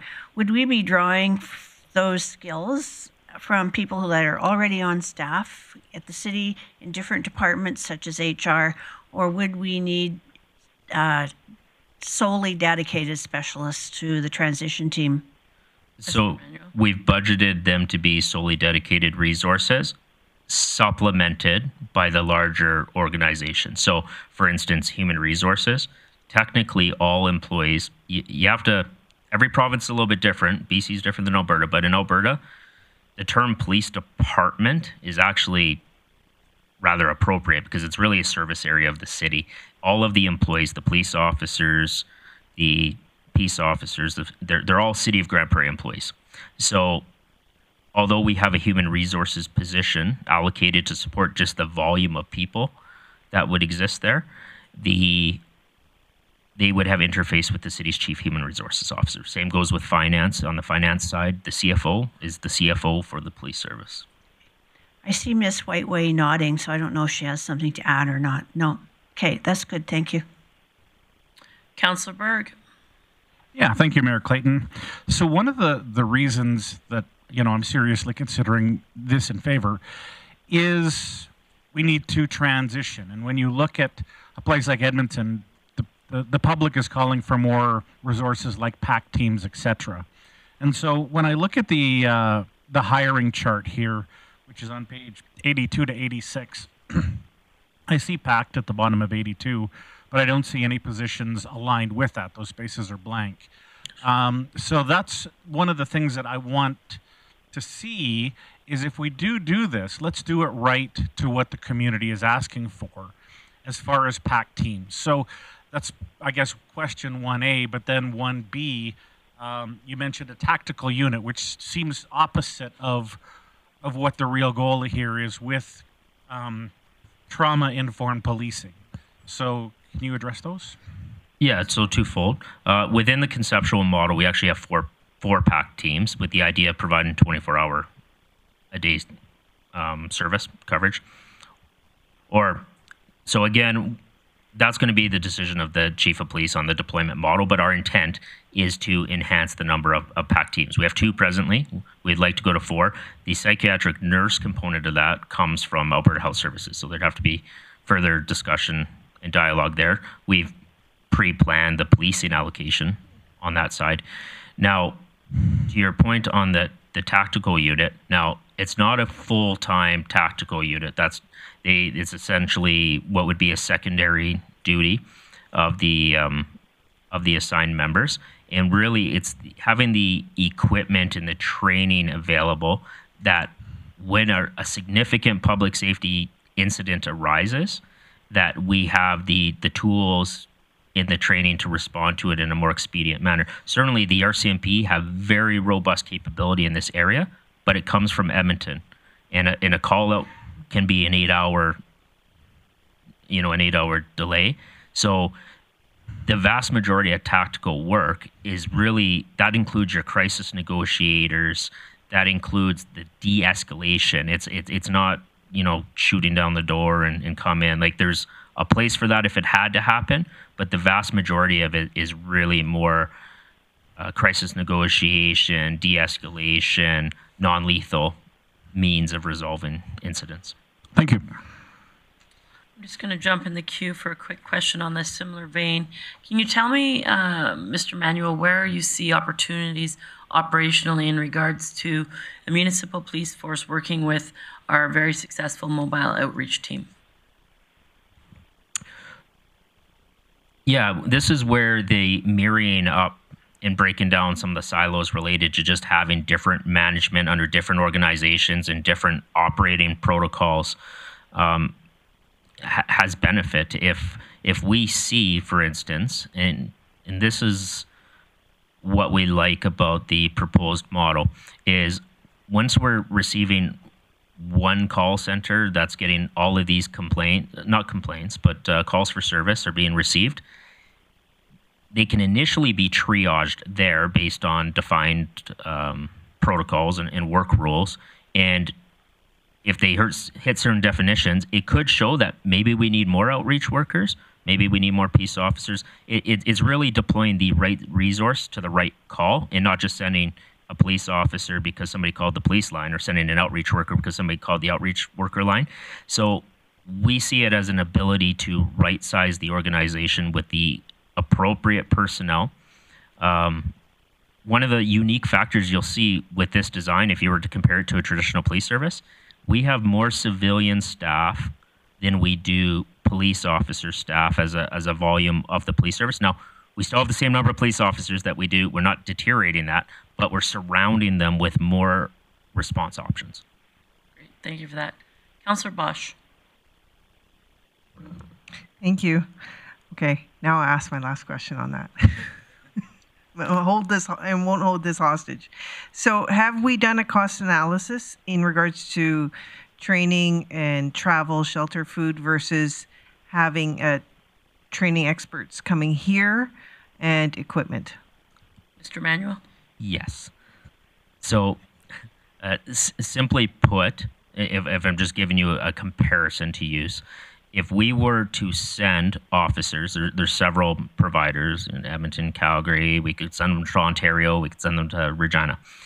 It's approximately $30,000 to $40,000 per officer to put them on somebody else's course, and then you have to worry about their housing, their food. None of that is included within there. So the costing we have on the local provided course is a significant improvement under that model. Now, where it flips is, say we get to year 7 and we only have 2-3 recruits a year. Well, at that point, we do reassess, and you may partner with an Edmonton Police Service, for instance, for those 2 or 3 folks. But one of the things that happens down south with Lethbridge, Medicine Hat, Blood Tribe, those police services, is they run a cohort together. So one will put 3, one will put 1 will put 4 officers in, and that's how they build the class. So we see the opportunity to do some of that as well. How do you do that? It's something to add? Sorry, I was just going to add, and you are in a relatively unique position there, I think. Not every city has access to a track where you can do your evasive driving training and the ranges to be able to do firearms qualifications and the post-secondary institutions to be able to partner with for classrooms, et cetera. So you're not every city would have that option to do it locally. So you are somewhat uniquely positioned in that regard. Has this number, so this cost analysis, been put into the 5-year plan already, that cost savings? Well, it's included as an absolute, so it would show up in there as a net. We haven't netted it out specifically in any place, but we've taken the cost estimate from those service providers, and that is in your ongoing cost going forward. Compared to your historical legacy costs would have the other cost in it, which is really a per member cost allocation, more so than it is your actual direct cost to train your officers. Okay. If that makes sense. I do like the 30,000 number that you're allocating, and then plus, room and board and travel. I'm just curious how that aligns with the new potential plan, and I'll ask that later privately. All right, Councillor O'Connor. Thank you, Mayor Clayton. Thank you. And this is a what-if scenario at year 3. You are not at your full complement of officers that you require. How much flexibility is in the plan? And secondly, I noticed that the current arrangement with the RCMP, the number is 110, and they're providing us 104, and this plan shows 100. So I'd like that answered, please. Mr. Manuel? So let me start with the second part of that, the positions. So you're right. The city has 110 positions for police officers. We would regularly fund 104. However, you'll see within the report, there's a graph there. We've never had more than 98. So even at 100 staffed positions is still greater than 98, which is the most we've ever had, and it's more than we presently have. So that's, we picked a realistic number, which was the 100, to maintain policing at its current levels or projected current levels. The second part of the first part of your question, I guess there. Actually, it's just slipping on me again there, Councilor. Yes, if you don't meet your targets in, let's say, year 3, what's your contingency plan? And will the RCMP say, oh, no, you made an agreement, sorry? Okay, no, that's actually a great question. So it's important to note that the plan that's been put forward is the conceptual plan to show viability, and there shouldn't be a lot of deviation from it, because that's really what we're selling the community and it's what we're selling council. That being said, there is a number of activities that need to occur following a decision to proceed, where we have to essentially form a tri-party committee between us, the provincial regulators, and Public Safety Canada, where we really work out the details, create the MOUs, the contractual obligations. One thing that was learned out of the Surrey process, and we do have the benefit of learning lessons from them, as they're the most recent people who have gone through this, is we're looking at what's worked well and what hasn't worked well as part of that transition model. And a lot of the secondment agreements, the MOUs, a lot of them have been developed and would be functional in our environment. The one piece of advice we took from everybody involved was to be deliberate with timelines and specify dates. So we have a projected date of becoming a police service jurisdiction in 2026. It's better to have the date and work it backwards than to not have a date and assume that you're just working towards whatever. And Surrey still doesn't have a date. So we want to establish a date, and then we'll work with the partners to work backwards on that. Come year 3, if we're not hitting the targets, and council will be keenly aware of the targets, because if this proceeds forward, there should be a monthly report coming back, like on any major project, from the commission indicating the status of the transition, both key milestones and likely financially as well. So one thing that does exist is, even if we don't have a municipal police service agreement, say our municipal police service agreement concluded in 2026 in accordance with the provisions of the agreement, the responsibility for policing in the province falls to the minister and the director of law enforcement. The director of law enforcement, they oversee the provincial police service contract, which today is with the RCMP. They have the ability not the ability, they have the responsibility to make sure a community is adequately policed. They can direct policing resources. No, they can also direct cost for those resources, right? But if we were short bodies, we would have the funding within the plan, but those bodies may be secondments from the provincial police service contract, for instance, right? That's just one scenario. But there is contingencies to address, and if dates, everything's always subject to negotiation. Thank you. Good answer. I'm going to take Councillor Bressy's question, and then we're going to take a break till 1:15. Thanks, Councillor Bressy. Go ahead. Great. Thank you. As I chat with members of the community, we've hit a lot of the top concerns that I'm hearing, especially around training and budget and those things. But one I do hear is just concerns about if you switch to a local police force, how do you protect against nepotism? How do you make sure that it's appropriately responsive to the community in an above board manner? Can you talk a little bit through what kind of accountability mechanisms you have and how the view of policing has changed over the last couple decades about local versus national policing?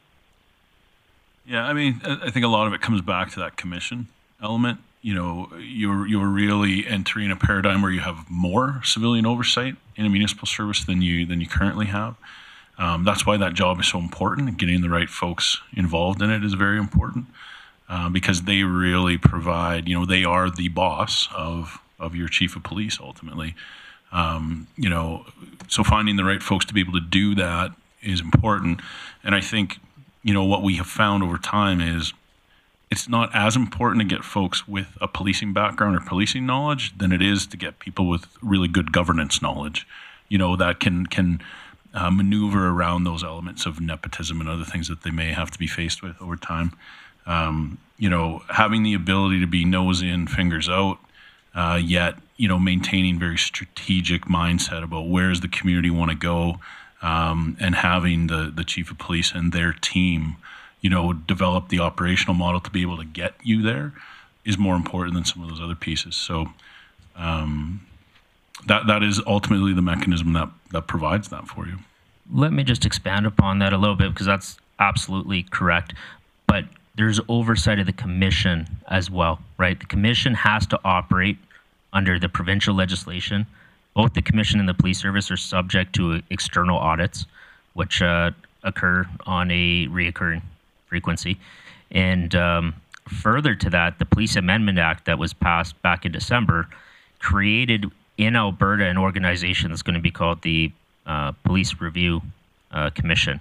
That will actually take all the internal police conduct investigations away from the police services. That's right. And will see an independent investigator outside the police receive the public complaints and also investigate and adjudicate the public complaints. So, if there's concerns that exist about police conduct in the community, they're going to be reviewed externally and the adjudication of them will be done externally.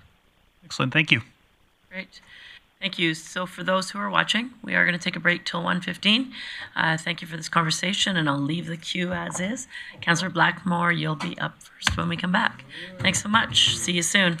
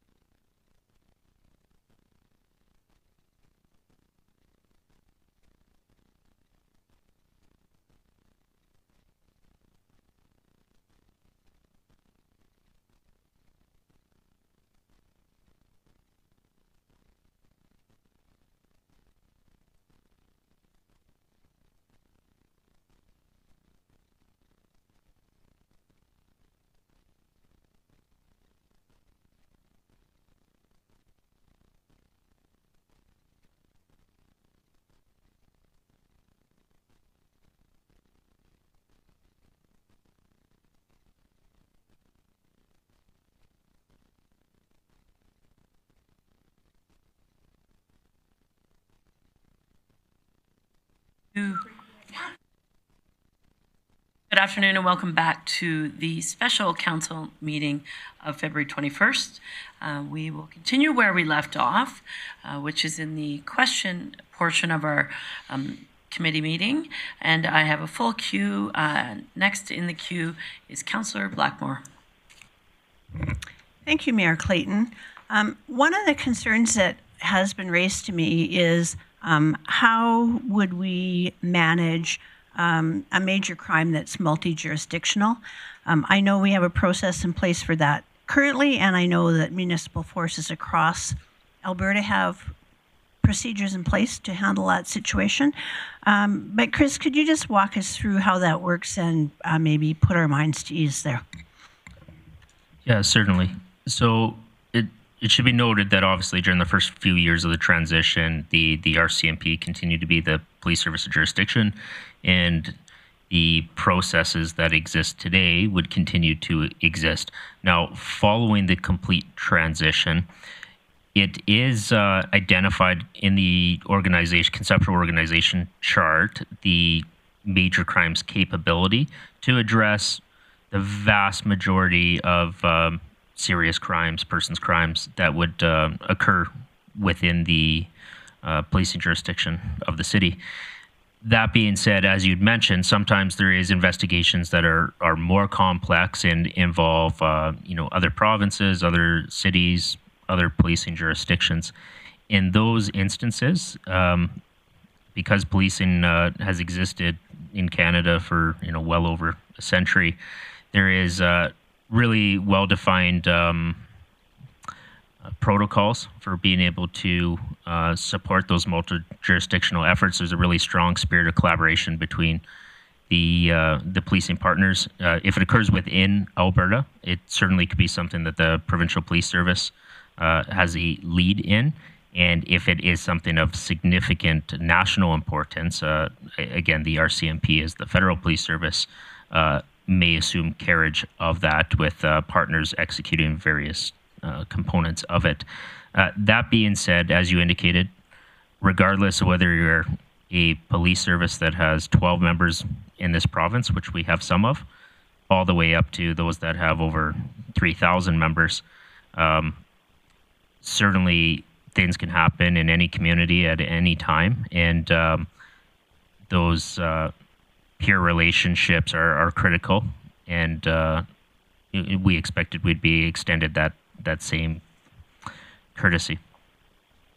And in that same vein, we currently have an alert office here, and we have officers that I believe are seconded to that. Would that process continue so that regardless of what the provincial police force may look like in the future, that alert office will be running much the same? So that's actually a great point. So within Grande Prairie and in the province of Alberta, we have the Alberta Law Enforcement Response Teams, and they have a number of mandates, but a big one is organized crime and dealing with multi-jurisdictional investigations. The way it works in communities such as Medicine Hat and Lethbridge, which have alert offices and also have city police and RCMP officers co-located together, is the alert has a certain number of funded positions which are allocated to offset secondments from municipal police services. So in the example of Medicine Hat, the Medicine Hat police officers that are assigned over to alert are actually funded by alert and not the city itself. Now, Grande Prairie opted initially to fund 5 positions from our municipal contingent over to alert. A few years back, due to some budget considerations, we reduced that down to 2. Now, that actually didn't result in a loss of positions to alert, because they essentially just used provincial funding to offset those. It's a discussion that will have to occur with the alert board as to what role the Grande Prairie Municipal Police would have there, but it's anticipated that we would continue to provide our municipal positions as we provide them today. And I think there would be a further conversation as to how many of the provincially funded positions could be municipal secondments that Alert is funding. Thanks for that. Councillor Berg. Thank you, Mayor Clayton. So my next question, again, is around post-transition. So we've talked about transition, a lot of work, a lot of money. We're hopefully getting some money from the provincial government. Once it is fully operational under the city, from what I could read, we would be saving roughly $1 million per year. I'd seen that somewhere. I can't find it now, but if you could elaborate on that once the transition is fully complete. Mr. Manuel?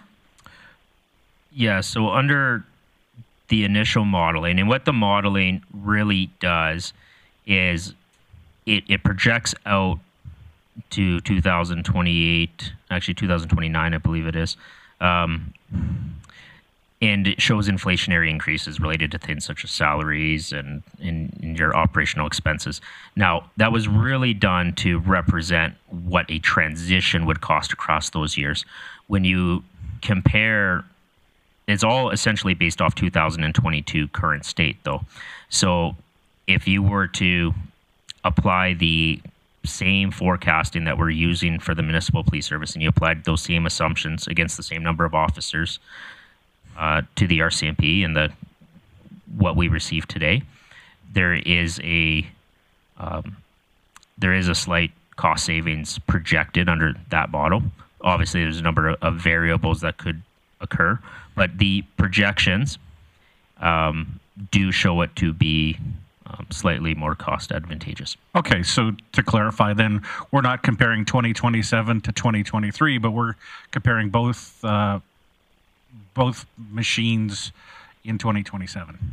Essentially, the differential would be the same regardless of the year. So the total numbers would be higher on both sides, but the differential between the two is projected to be different. Thanks. Thanks for that, Councillor Berg. Recognizing Councillor Bosch. Thank you, Mayor Clayton. My question is, if we decide on a municipal police force, and you talked about that being more nimble or flexible, programs such as, let's say, a stolen bike sting or the ride-alongs, things like that, which you can't necessarily do with the RCMP at this point in time because it's not within their policies, is there not like a reason why it's not in their policies? What legal risk do we take into account on our side by doing something that the RCMP are saying, meh, we're not going to do that? So I think what Councillor Bosch, what you're getting at is really the local decision making around operational tactics and procedures and those sorts of things. Simply put, the opportunity that exists on the municipal police service is the line of decision makers is significantly lower than that of the RCMP. And when the RCMP are determining whether it be policy, procedure, or operational tactics, they're looking at it from an organizational perspective, and an organization that's nationally based and one that is looking to provide consistency where it can in its operational practices and administrative practices across all of its jurisdictions. That's not the same consideration for the municipal service. So what might be a priority for the city of Grande Prairie in addressing something like bicycle theft? Well, is bicycle theft a priority at a national level for the RCMP? Probably isn't, right? So it's not that they wouldn't have specific policy and procedure and stuff related to that, but it's just more nimble in that the decision making on that is essentially an operational plan that's created at a local level that's reviewed by a chief of police that has the autonomy to essentially make the decision as to whether we do it or don't do it. Now, everybody is subject to the laws that are in place in Canada, so whether that's privacy laws, the criminal code, or employment laws, all those different statutes and legislation, we are bound by those as a municipality, just as the RCMP would be bound by them. And certainly when you're doing a risk assessment, depending on the nature of it, you're going to want to consult legal, which the service will have the ability to do. We'll consult legal advisors. And it just, frankly, happens more nimbly. Okay, thank you. Thanks for that, Councillor Bosch. Councillor Bressie. Great, thank you. One area I'm paying attention to, because it could be a cost landmine, is the IT area. Really appreciated the attention paid in the report to IT. Two questions about IT is, I noticed a hybrid approach of systems where we use municipal services for business operations, police-specific ones for police operations is the most likely course. Would that require separate devices to be in each ecosystem, or would they still be able to operate with one phone, one computer per person? Yeah, no, that's what we're trying to move away from, is supporting two separate systems. So when it's mentioned a hybrid approach, it's really through the use of things like firewalls that permit limited access or one-way communication from one system to another. And we're starting to get outside of my technical expertise, but the folks that work within this space tell us that that's a model, and that the additional hardware requirements as far as like needing two computers and two phones and stuff. No, probably some additional software requirements and whatnot, but we have built a fairly robust IT budget with the understanding that we'd be looking to replace the entire system. Great. And then speaking about IT or IT adjacent anyways, is I noticed body cameras are in the capital budget, but operating wise, body cameras can be costly when it comes to data management and also FOIP considerations. What resources are built in operationally to support them? So we've actually followed the RCMP's approach on this. So the RCMP and their multi-year financial have allocated $3,000 per member as a result of body cams. Obviously, a camera doesn't cost $3,000 a year, but it incorporates things such as the back end, the evidence solution, the redaction, those components. So you're right, we do have the one-time capital cost of that, but on the budget within the report, you'll see there's an ongoing capital cost, operational equipment. It's built in there. Excellent, thank you. Councillor O'Toole. Well, I was all in line. I had a lot of questions. And Dylan asked one, and Wendy asked the other one. But I do have one question. It's the issue when you got a line. But federal public safety officer or minister, what is his role with our possible new commission if we decide to vote and make that happen? Mr. Manuel? Okay, so the federal public safety minister is that'd be a federal cabinet minister appointed by the prime minister. Frankly, they would have no direct role on the police commission. The Alberta's provincial minister of public safety and emergency services, they're the minister responsible for the administration of the Alberta Police Act. So that minister has various responsibilities under the Police Act as it pertains to oversight and regulations of the police commission. And I'm going to slide one in, if that's okay. Sure, since you've been so patient. Well, I haven't said anything and I haven't got grumpy, so we've had a number of programs and technology asks with our current policing service. And sometimes it's been a long time to get an answer, or sometimes we get denied. What's the process with the council is faced with a concern of crimes?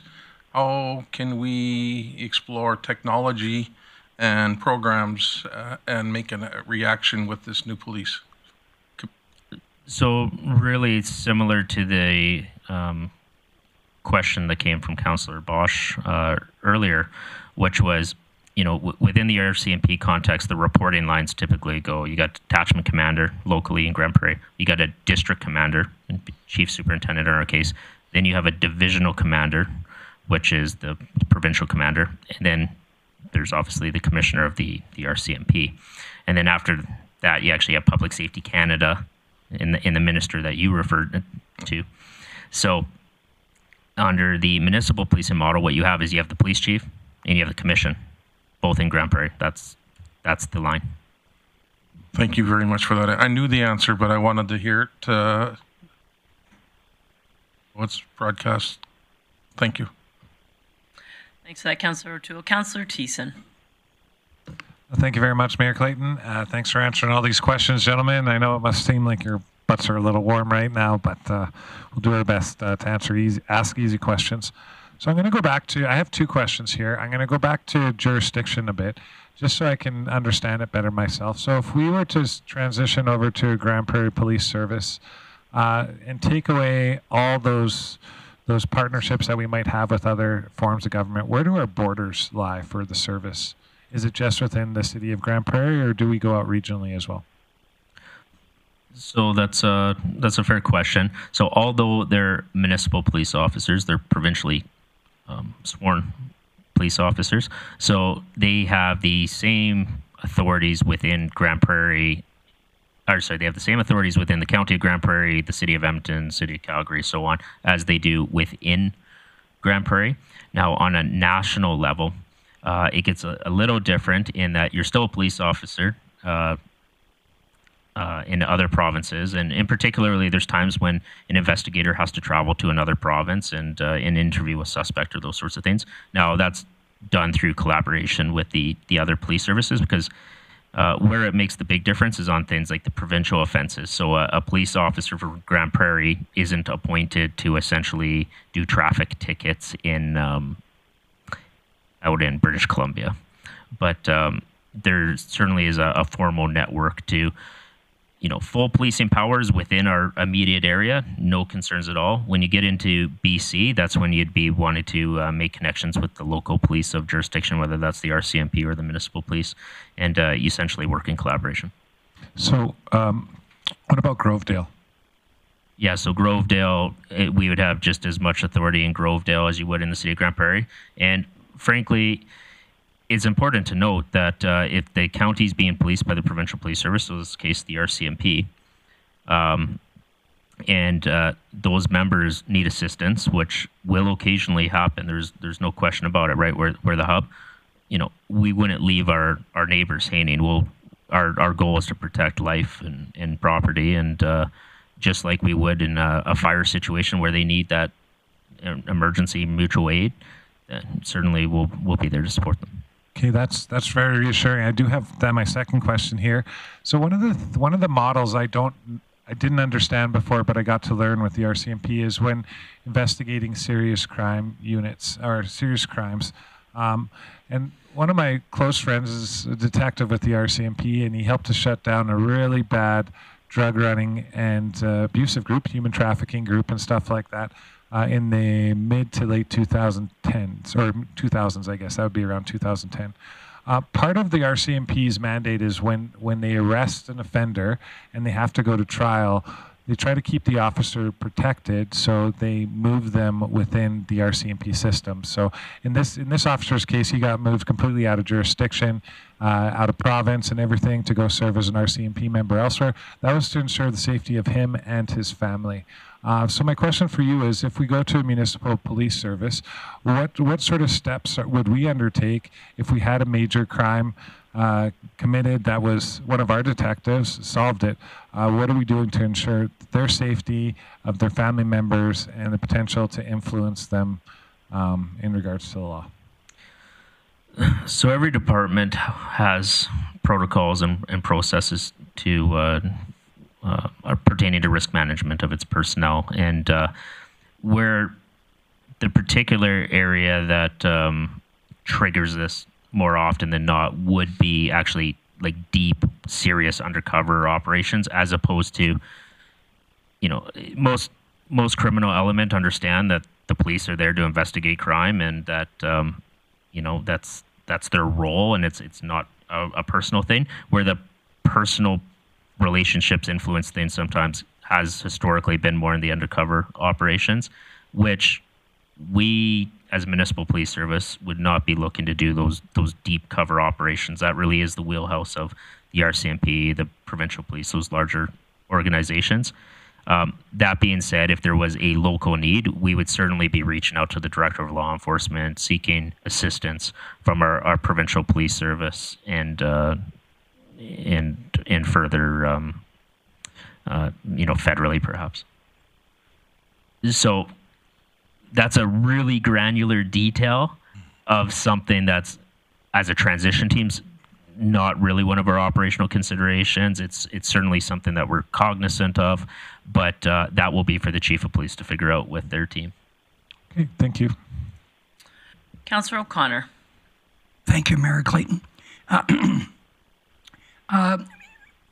If we go to this transition and we are doing training, will there be a focus on having new recruits get mental illness training and naloxone training to better deal with our homeless or as street engaged members of our society? Mr. Manuel? So certainly there's a large part of the feedback we received from the public consultations is a desire to see more robust understanding and training related to mental health and addictions.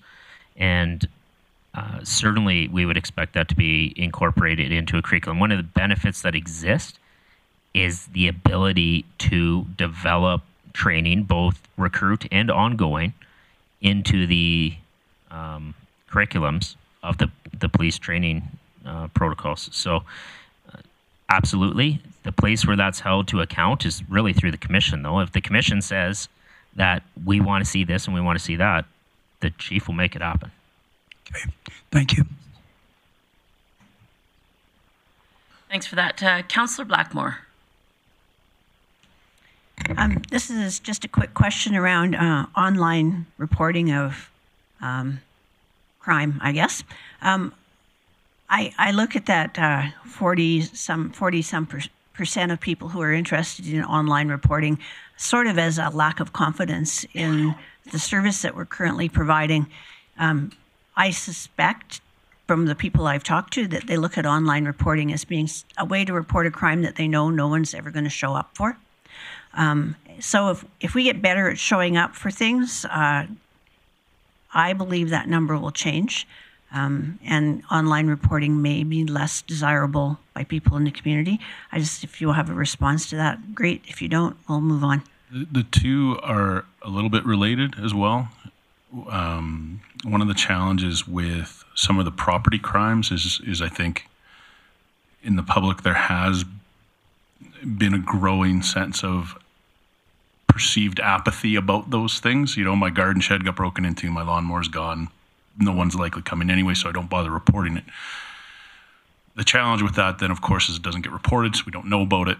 Whereas if it's reported and we start to create, a better sense of the volume of those things and the location of them, then we can better develop a plan to deal with those things. So they become a bit of a circular reference to some degree. The lack of reporting leads to a lack of response, which leads to a lack of reporting. So, where we've seen people talk about the benefits of the online reporting is that element where we have much better data about what's actually going on, and then can start doing things about it.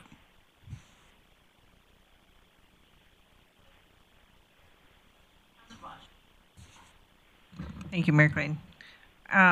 To Councillor Blackmore's comments there, I do know already the RCMP are doing that. They're asking people to, call in just so they can see trends and what's uptick in the community. So it's not that they're not doing that already. My question is in regards to safety, and this would be for our members in a municipal force. I have the understanding that there is different qualities and costs that come with equipment. So, for instance, vests, pistols, things like that, where a vest is $2,000 or $6,000. I don't want us saving money because you can get something cheaper. Mr. Manuel? That's a fair point, and frankly, the tools that we outfit our officers with are actually a big recruitment and retention factor, and it's something that we're very cognizant of, and we've put together a very robust budget as it pertains to that sort of equipment. Okay, so good quality equipment is already in this budget that you've outlined. I would say there'll be exceptional quality equipment. Excellent, thank you. Thanks for that. Councillor Bressie. Great, thank you, Mayor Clayton. Something I'm curious about is in the transition report, there were some point in time counts we had about the seniority of members and supervisor positions and all of that that were very telling to me about why there might be benefit in a municipal force. We did ask for updated point in time count numbers because there always is issues with just taking a one singular point in time look. That hasn't come back to council yet. I'm wondering if we've had any opportunity to dig into those numbers yet. So administration doesn't have a revised point in time at this point. However, based on that request, certainly following today, I can reach out to the detachment to see if we can have something ahead for the next meeting. Have we requested those numbers already? Yeah, I'm going to have to circle back on that. There's certainly been discussion around it, but the initial questions were, the initial point in time was conducted locally through us. The request for a future point in time is something that we were looking to process through the RCMP directly and through their human resources system. Yep. However, I'll have to check the status of that. So thank you. Councillor Berg. Thank you, Mayor Clayton. So my question is around kind of a follow-up to Councillor Thiessen's good neighbors. And maybe you're not even this low down into the planning session, but when I see the RCMP, they've got, the jet boat, they've got the quads, they've got the equipment for search and rescue. Being that we don't have a river or too much terrain like that in the city, are these things that we would drop and pass off to Claremont and their detachment, or have you gotten that low yet? Sure, Linz. It's been a while since we'll combo this one. So search and rescue is a bit of a unique one in that it is often run out of emergency measures offices and different things. The RCMP become involved in them as incident command typically, but they are coordinated a little bit differently than just a purely policing response. As far as equipment and other things, it's very common for those things to get shared, although there are hardline jurisdictions, and with a municipal service, your boundary is your boundary. Certainly across the country, we see those boundaries blurred constantly. I mean, we see it in the city I live in Winnipeg, with D Division and the RCMP. D Division uses the city's helicopter if it's in the air and they need it, and there's a vehicle that's head out of the city and into their jurisdiction. There's no... the question isn't even contemplated. What we've suggested in the plan is to maybe have not rigid agreements, but have just a more formal understanding of what those things look like, particularly when you're surrounded by smaller communities that may be needing assistance from you in that regard. To Chris's point earlier, I don't think there's any way you would ever turn them down, but I think being proactive in some of that would be helpful for you and them to understand what those things look like. Yeah, so I guess my quick question then is, do we plan on owning a jet boat and quads and things like that? So further to that, so presently you're right, there's a jet boat that exists within the RCP. Now that's a provincial policing asset. It's actually not even kept at the detachment here. It's kept out in the county. So that asset will obviously remain with the provincial police service. We do have assets though, such as quads, which would remain with the city. So it's just really a division of determining, what is assigned to the municipal contract already, and do we want to retain that, or do we want to replace it, or do we just not want to have it at all? We do have the budget allocated for those particular items. Okay, thanks, gentlemen. Councillor Plott. Thanks, Mayor Clayton. Recruitment's going to be one of the things, or is one of the things for me that is a major concern. So I'm looking at the report. It's saying that the salaries are being used using Edmonton's police force currently. Can you just tell me how Grande Prairie stacks up against Edmonton for what we're paying members? So we'll ham and egg this one. We've actually used Edmonton salaries plus a little bit. So Edmonton salaries 2020 plus 2 years of inflation. So the numbers in the report are actually higher than current Edmonton police service salaries because we've built in 2 years of inflation into them. Again, we've done that understanding that you're going to have to be competitive in that market. we've also added in a budget to assist with things like relocation and different, starting elements that you might require along the way. At the root of your question, though, is the policing rates that we have identified for the municipal police service are higher than the existing RCMP rates. So Higher. Okay, so they're higher than existing, but are we higher or comparable to what Edmonton's, when we're referring to this report? Or So they're technically higher than they are today only because they don't have a new agreement. Assuming they would get 2% and 2%, they would be exactly equal. If they get less than that, they're a little higher. Okay. And just on that, is Edmonton kind of a benchmark for all of Alberta, or is Edmonton on the lower or higher end of what municipal services are paying other for this? Edmonton's the leader in the province. Higher end. Okay. Perfect. Thanks. Councillor Thiessen.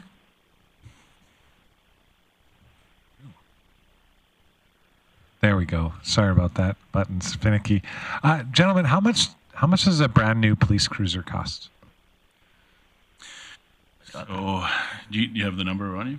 Yeah, because there's a fit up cost to it. Yeah. So the total all-in cost. Now, remember, not every car in the police service is a cruiser per se, right? Like a marked police vehicle, there's approximately 25 of them in town. So of the 45 vehicles we need to replace, 25 of those are marked police cars. But a fully marked police car with all the equipment and stuff that you require, and it's just short of $70,000. 70,000. Okay. Now my question to you is, part of this is we're going to have to procure 47 new vehicles for our municipal police service, as indicated in the report. And it said that we could get up to 90% fair market value for selling the old cruisers or fleet in the report here right beside that. And typically the service lasts from 30 to 36 months for a police cruiser. So what is the average fair market value of a 36-month-old police cruiser? So that I can't provide you. So what they mean by the 90%? Mr. Manuel, I just need to interrupt you for a sec. I do need to take a phone call. I will be back briefly. Deputy Mayor Palat will step in. Thank you. So what was meant by the fair market value is under the terms of the municipal police service agreement, any of the equipment that the RCMP are buying at 90% city cost, 10% federal cost, if we choose not to take that equipment, which this report says we don't, it says we should just buy our own stuff, and we can get a check from the feds for the fair market value of what those assets are worth. So we're actually not even going to be selling them per se, because some of them might be brand new, some of them might be at the end of their life. It's going to be subject to the depreciation schedules of those assets. Now, from a city perspective, though, what we've done, and it's no different than any other fleet asset the city has right now, is we have an annual replacement. So, we have a budget to buy new police cars every year in perpetuity. It's going to continue forever. But with that comes the retirement of vehicles. And with the retirement of the vehicles, kind of depending on the markets, there is a value assigned to them. I can't tell you actually exactly what it is because it actually just goes to fleet. The police service doesn't get the value of that vehicle back. It just goes to the fleet reserve. Okay, but we would get a check supposedly from the government of Canada based off of that? Because I'm just going to read the report here. This is where the question's coming from. It's saying that it is assumed that the municipal police service will need to purchase all vehicles new and will receive 90% of the fair market value of RCMP vehicles when they are no longer needed. Right. So what we've said is we have two choices, right? We could either pay 10% to the federal government and keep all of their old used vehicles, or during the transition, and now there's a caveat to that. Our understanding of it is we can't make that decision, we can make the decision. We don't get those assets until the contract is concluded. In the meantime, though, we have people starting that need vehicles and those sorts of things. So what we're saying is instead of keeping that stuff, we're going to replace it, and at one time, the RCMP are going to give us one check. But once we receive that check, it's done. It's not a continual thing, right? So we're we have a loose estimate as what we think that's worth, and we haven't even incorporated that revenue into this budget. That would be any of the funds received from the value of that are outside of this budget. Okay, thank you. Councillor O'Connor? Thank you, Acting Deputy Mayor. My question, and maybe I'm looking too far in the future, but I got to ask it anyways. The relationship with the RCMP has been very, very good over the years. And I'm looking at post 26, 27, will the RCMP be allowed to work out of or have a member work out of our office? And that's just out of recognition and respect for the service of the RCMP. So I think one of the things you see today, for instance, is although it's all RCMP, the RCMP operate in different business units. So we have municipal members, we have rural members, and they're funded differently. One of the areas that we have cooperation, well, several areas we have cooperation, but the county, for instance, recognizes that drugs and drug investigations don't stop at the border, right? So although we have a city-funded drug unit, the county allocates an additional position into that unit. Same with crime reduction and jazz. Those opportunities still exist and are pretty prevalent in municipal police services, where, for instance, down in Medicine Hat, they have a joint property crime unit that consists of both RCMP and city police. So in short answer, yes, we see opportunities to partner and have integrated units where it makes sense. Thank you very much for that. Okay, thanks, Councillor O'Connor. Councillor O'Toole. I look beside my partners here, and there's got a long list of questions still. I just wanted to, when business comes to, when we come to business, I'd like to make those motions. Okay, I'll come back to you on that, Councillor O'Toole, if we get that. Councillor Bressie. Great. I'm trying to understand a little bit better if we transition, what that transition looks like, and I appreciate that there's a dedicated team just for transition.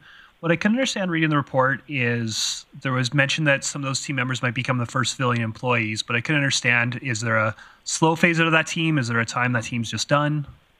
Yeah, no, that's a fair question. So the municipal police strength, because of the timelines associated with this change and the work that has to happen in the meantime, the municipal police transition team allows for work of organizational nature, agreements, those sorts of things to commence or continue in this case, in some cases, while the recruitment of the commission and while the recruitment of the chief occurs. Once the police chief comes and they're reported to the commission, the police chief is the head of the transition. And now there's different ways to do this, but the way we've designed it in the plan and what my recommendation would be is that the members of that transition team then essentially just how we would treat the peace officers, the outreach workers, and the municipal employees supporting the RCMP, they would essentially roll under the operational and administrative responsibility of the chief of police. So they really would be the first employees of the department. Excellent. And so I'd assume that's what's built into the budget as well. That's correct. And then until that chief is hired, who does the executive director of the municipal police transition team report to? Are they responsible to the commission, to our city manager, to who are they responsible to? So the city manager. Okay. Excellent. Thank you. Okay. Councillor Bosch. Thank you, Councillor Platt. What I was really surprised about was the fact that nationally, RCMP really cover about 20% of our municipalities. That municipalities or population base? Population. Population. So that was shocking to me. But that leads into the attraction and recruiting piece for me. You have 80% of other municipalities or population also striving to get, the best employees. In the labor market that we have right now, this climate is struggling to gain employees. How do you plan to approach this? And I mean this in a marketing sense. Like, is there a marketing campaign or plan? What's happening with that? So I would suggest that one of the top priorities for the transition team and frankly the initial police staffing, because that's what's really directed to, is recruitment. I suspect that, yes, you need a very robust outreach and recruitment. Simply, it's not going to be a matter of putting a job posting up on a website and expecting people to flock here. This is really very similar to what we would do in economic development. We will send out emissaries to colleges and universities and communities across the country with some focused attention. Is it going to make the most sense for us to send people to Toronto? Probably not. This is in Toronto. Does it make sense for us to send people to Thunder Bay? Perhaps it does, right? So what you're really looking at doing is, one, cultivating local candidates as best you can, and additionally pursuing top candidates that are outside the community and selling the virtues of Grande Prairie. And one of the best things we have going for us is actually affordability. Police officers essentially make very similar wages across the entire country. Alberta actually has a very competitive pension plan, very similar to the RCMP's plan. But some other provinces don't have a plan that's as competitive as that. There's a real opportunity here where, frankly, a police officer's salary, and police officers are well paid. There's, I know in some communities, particularly south of the border, that may not be the case. So in Canada, they're well compensated. And that compensation in Grande Prairie's context allows you to have allows you to buy the single family home with the double or triple attached garage and have some of the recreational opportunities that frankly are a struggle for people in some of those larger communities, such as Toronto and in Vancouver.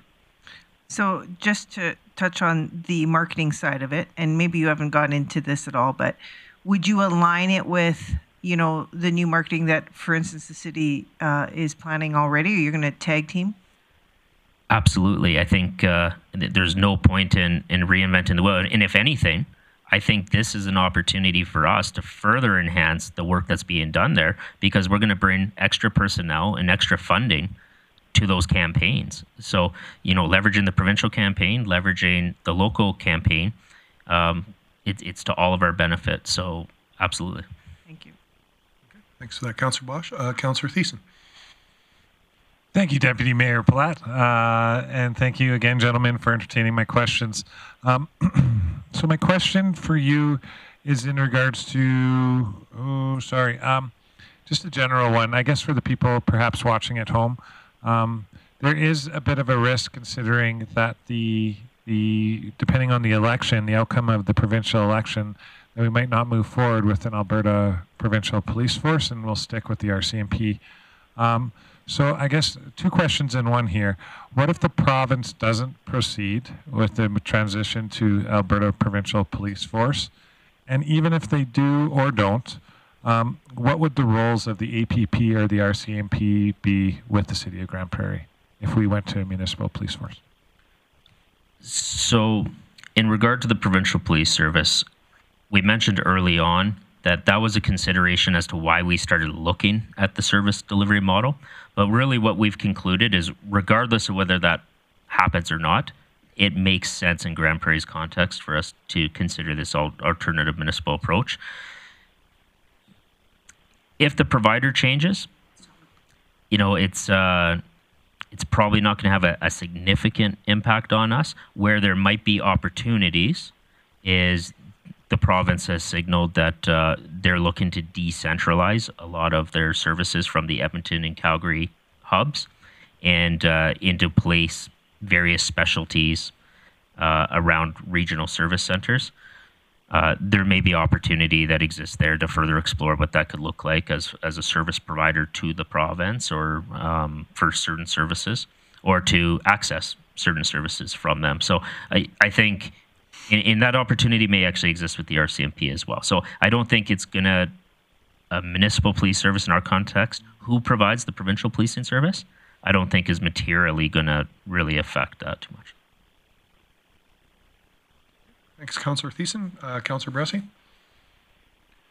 Great, thank you. Something I'm curious about is just public interface with it. We've talked about online reporting and those policing things, but there is also the kind of less consequential but still important things to people, like There needs to be a website. There needs to be branding. There needs to be a name for the department, a crest, all of that. I didn't see the costs, timelines, and who shares responsibility for those types of things in the report. So I guess first, who would own figuring out what the brand of this is?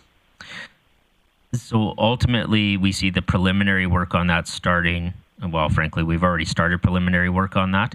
And so the Municipal Police Transition Team, then really the commission and council ultimately having, as far as logos and, you know, the branding, you know, the card deco designs, those sorts of things. So we have a plan to bring forward options, and we see those bodies as being the decision makers on which path is best for us. Okay, and branding, app development, website development, this cost that. Is that included in the transition capital costs? Yeah, we've accounted for funding. It may come across in various line items, but yes, it's accounted for. So, and then last question along these lines is there is the talk about having residents interact if they choose. They still have the ability to call in, but if they choose, being able to interact with the service through a website, through an app.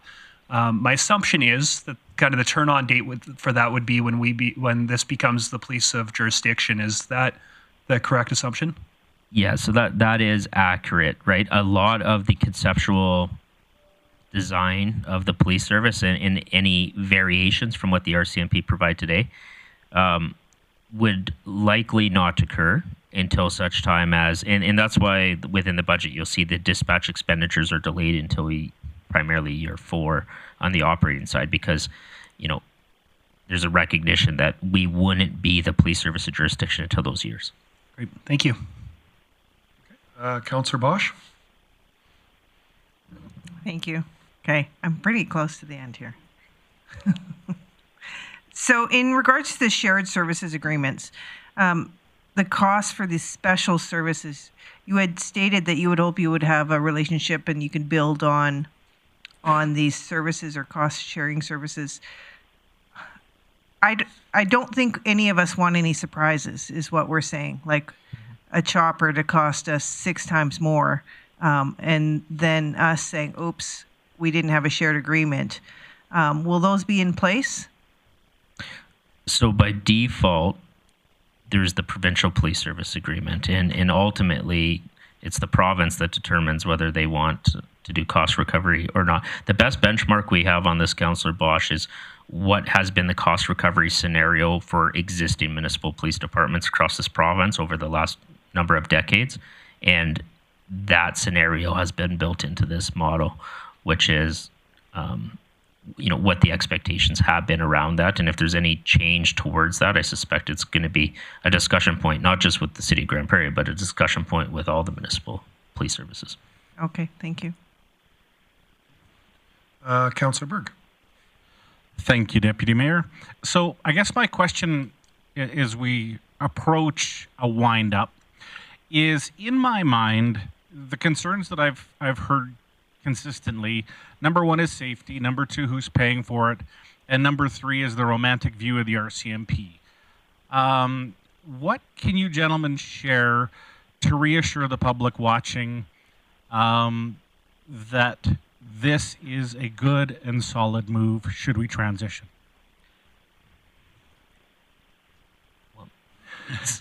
Well, so I'll give you my perspective on it. So a move to a municipal police service is not a guarantee that you get a better, it's not an automatic, you get a better police service than the RCMP. What it's a guarantee of is that you have the ability to develop a better or a worse police service. And what I mean by that is the investment that the city makes in policing, and I'll tell you, your investment that you're making in policing on a per capita basis far exceeds that of many, many, many municipalities. So the money is frankly there. The financial investment the community is there. The governance piece, right? It's been said around the table here. Governance is important. If the community wants to see a change in policing, if they want to see that the police are responding to local needs, whatever those needs may be, that ability is there. So, and it really is going to come down to leadership at the end of the day. So it's leadership from your commission, and it's leadership from who you select to be your chief of police. Now, if those people in that service are not meeting the expectations, you make the change. And what I mean by make the change is you replace the leader. And it's the ability to respond to that in a nimble manner, for instance, when you select a chief of police, it should be a national search. Using an executive firm that's done this work in the past, we've heard, this council's heard from other municipalities that have conducted such searches, that the caliber of candidates out there is high, and that there is an interest in those opportunities. And I can tell you, based off our cross-country tour that we've done and spoke with a number of chiefs and senior police personnel, there is great interest in a community approaching policing in the manner that we are, free of historical limitations that have prevented progress at some people's existing organizations. So I think we'll be surprised at what we attract. And, Yeah, and I think if I could add something, I think, certainly we don't approach any of these things as a referendum, as it were, on whether the RCMP is a good police service or not. I think it's obvious that they are. They come by that reputation pretty honestly, as you mentioned, the reputation that they have. I think, they have a specific resource deployment model. They have policies and procedures that go with that. I think the question that you're asking as a city, is that the right tool for us at this, juncture in our evolution as a community? Not is one good, bad, or the other. It's what's the best fit for you going forward. I think that's the important thing to remember. And just kind of further to that, I think, as was mentioned, I think we've been served well in the past, but there comes a point where the organization, the community's size, complexities, local needs, does suggest an alternative approach. And if you allow that to go too long, you run the risk of running into a much more complex decision later on down the road, which involves many more personnel at a far greater cost. Yeah.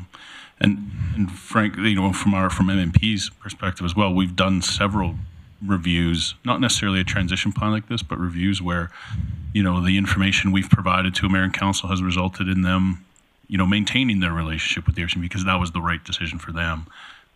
Different communities have different needs at different times for different reasons, and I think that's kind of the crux of it.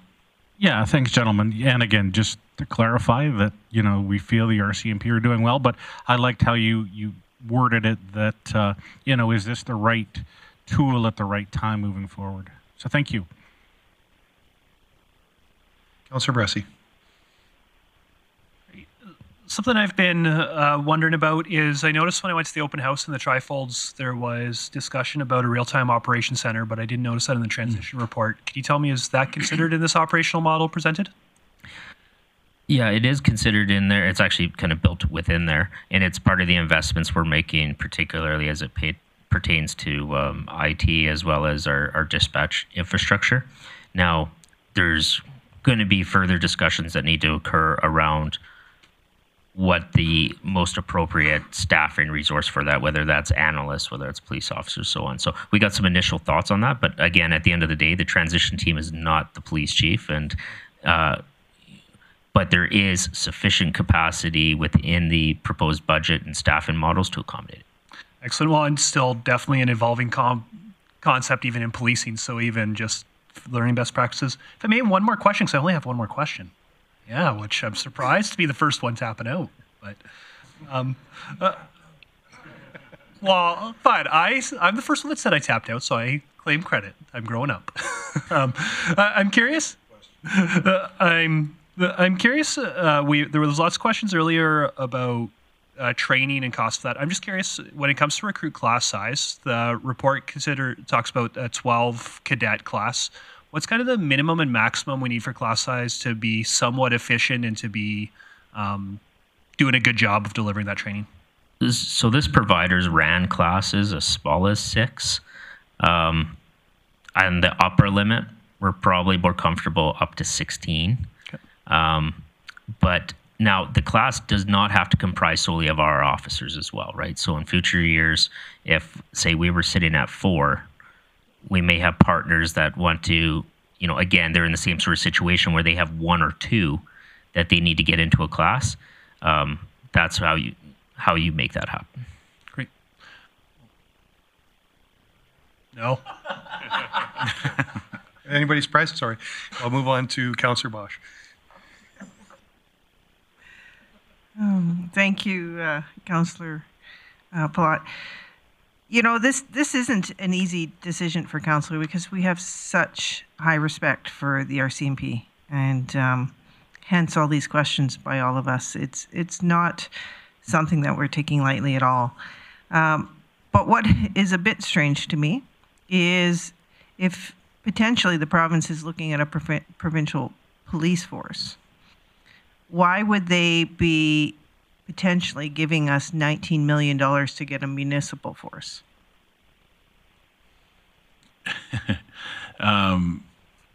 Short answer, a bit speculative, is that then they don't have to do it.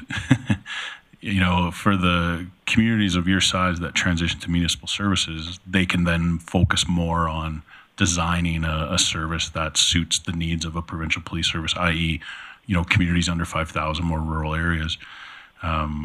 That's my suspicion. I don't want to answer for them, but to me, that's the logic behind it, is to remove some of those elements so that if they design a provincial police service, it can be more focused in that regard. Let me build upon that in the event that the provincial police service doesn't happen, right?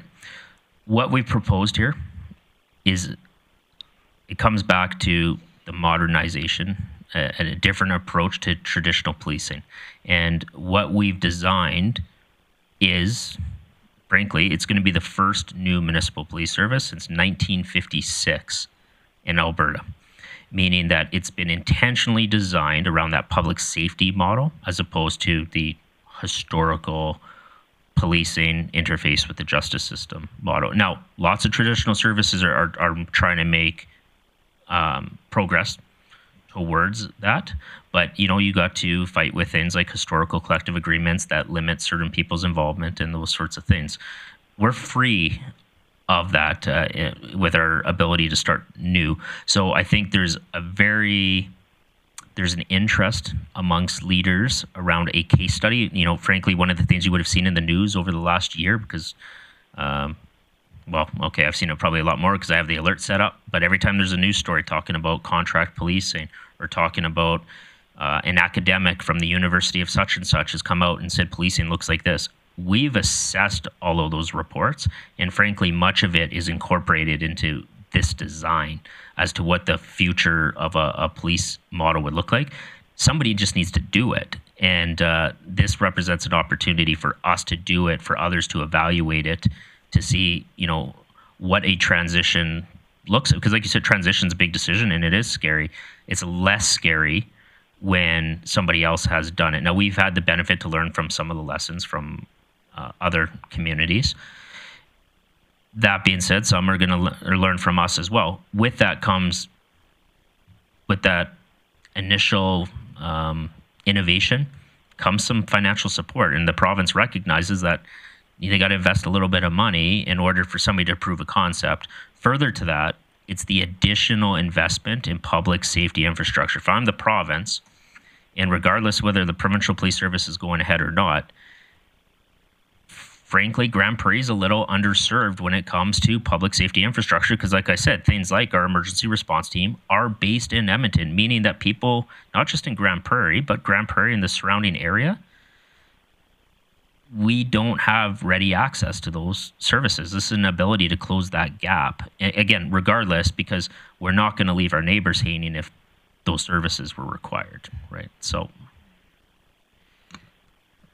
for me, it's not scary, but the ownership piece of it as a community, I think we have that accountability piece as a council and a community, administration and leaders. So that's the piece that I want to for sure make sure that we're doing the right thing, whether it's one way or the other. And was saying that I lost my question. Sorry. Don't come back. back in. Okay, Councillor Thiessen, please. Thank you, Deputy Mayor Platt. Last question, guys, I promise. Unlike Councillor Bressie, I'm sure has a couple more tucked away in his suit jacket. So we've talked a lot about the risks and the benefits of transitioning to municipal police service over the RCMP service. I guess some of my question is, what other limitations exist for municipal police service versus compared to an RCMP service? It's a big question. I'm sorry, but there's other. I got some as limitations: jurisdiction, cost, technology, investment, recruitment, staffing, training, timing, and politics. Are there any other limitations that municipal police service might face in comparison to the RCMP?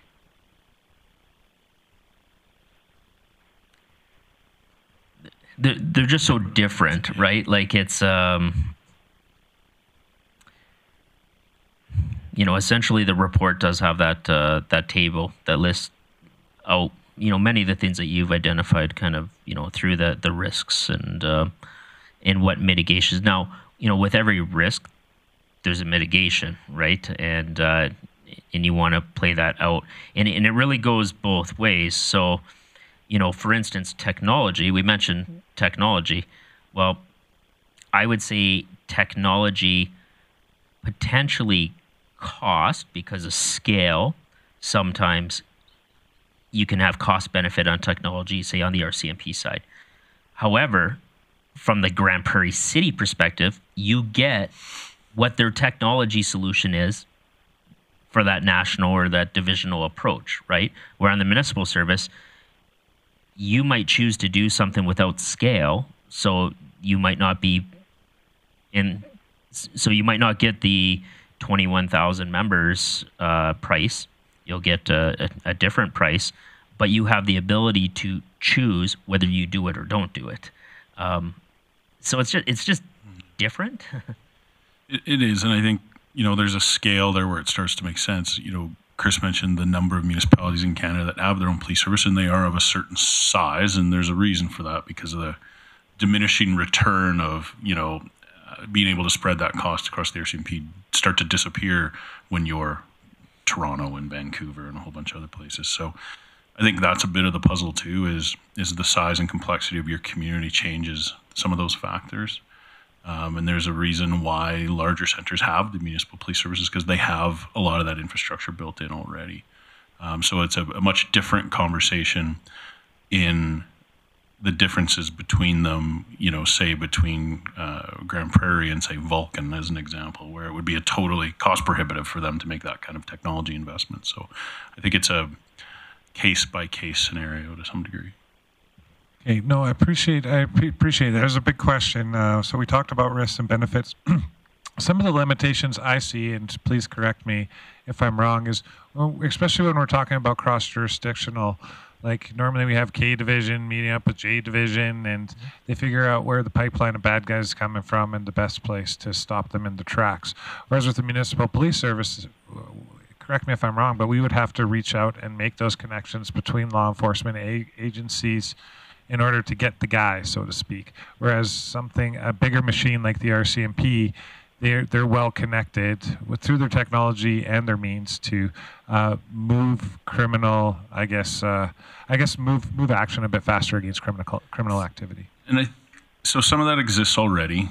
Some of the tools that I mentioned as part of our presentation, things like VI-class and those kind of things, those exist for those very reasons, so that even the municipal services can be sharing that information with each other. So I think a lot of that exists to some degree already, regardless of whether you're police of jurisdiction or the RCMP or a municipal service. Yeah, so to speak to that, so for instance, when there's a file in Grande Prairie that originated in Grande Prairie and it has dealings in Nova Scotia, for instance, it actually typically does not run up through the bigger RCMP organization. It's literally the local member here picks up the phone and calls out there. And it's really not different whether it's a municipal police service or whether it's a rural one. And if anything, as was mentioned, 80% of Canadians are policed primarily, like they're police of jurisdiction. are a municipal, provincial, or regional police service other than the RCMP. That means that you're typically picking up the phone to call Edmonton and Calgary a heck of a lot more than you're picking up the phone to call Thompson, Manitoba, right? So in that case, you're talking muni to muni versus, so those, it doesn't really make a big difference. And at a provincial level, there is a Criminal Intelligence Service of Alberta. It consists of membership involving all the municipalities, all the municipal police services, plus the RCMP and others. And we would be partners with that, as well as contributing to it and receiving from it. We'd be part of the Alberta Associations of Chiefs of Police. We'd be part of the Canadian Associations of Chief of Police. Yeah, I get your point, but I think it does not operate in the silos that it could if you didn't know otherwise. Okay, so it's safe to say that limitations are based off of perception and nothing else, because we can speak between organizations, yes? The ability to do it exists. The processes to do it exist. A failure to do it is on individuals. Awesome, thank you. We're going to go to Council Bressie again. I know. I'm turning over my paper, so I'm actually done. Question I've got is I'm trying to figure out just financial management of police service with the commission. I wanted to be able to deal with unexpected costs or unexpected opportunities. I also don't want to just socking away money for the sake of socking away money. I'm wondering if a reserve strategy has been discussed at all for it, or what reserves for police service might look like. I'm going to pass that to our Chief Financial Officer. Thank you. So this will be treated like any other city department. So it'll be a service area within the city. So the discussions we've had are around, they've built in the appropriate amount for fleet, so we'll utilize the fleet reserve. The current building is already considered in our facility renewal plans, so that's covered. And then the city has the financial stabilization reserve, the ability to use that to treat any variances that may come out in the future. And then just really getting into the nuts and bolts then, with the commission being responsible for the spending plan of this, not council, but with it being city reserve, city, the city CFO, all of that.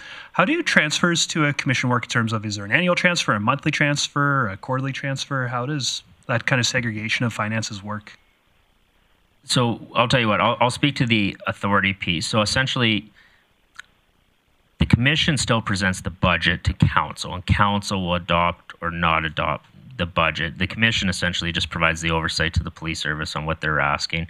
But the actual allocation, I'll pass that to Danielle. Yeah, and I actually think that right there answered what I needed to get. Okay. But I'm happy to get more information if the CFO wishes. But it's just an annual operating budget like any department would have. Great. But if I'm understanding right, the commission sets the details of that. Council just gets to say the total amount. Correct. Okay. Excellent. Thank you. Okay, I'm just going to pull my own number here. So if I'm understanding, all the recruitment or all the training would be done locally if we move over to this model? So the basic recruit training, yes. We would still leverage, like every police service does, including the RCMP locally here. There is a variety of provincial, national, and frankly even international training opportunities that exist. We would continue to leverage those specialized, we're not going to do canine training in Grande Prairie, for instance, would send people away for that. Okay, and I'm just wondering on the costs of it. If we had 3 members that wanted to enroll, it doesn't sound like it'd be cost inconducive to do that. If it was looked at of just having this be done all by third party, and why we chose to want to have it specifically in Grande Prairie. So we have looked at doing it on sending every recruit to another community. So for instance, such as Edmonton. 2 things there. I think not to say that we would never do that, because if we were in a situation where we only needed to fill 1 vacancy and we just need somebody, that would be a path we'd look at. We wanted to open up this. We see local training as twofold. So one, with the numbers we're looking at right now, it does have a cost benefit.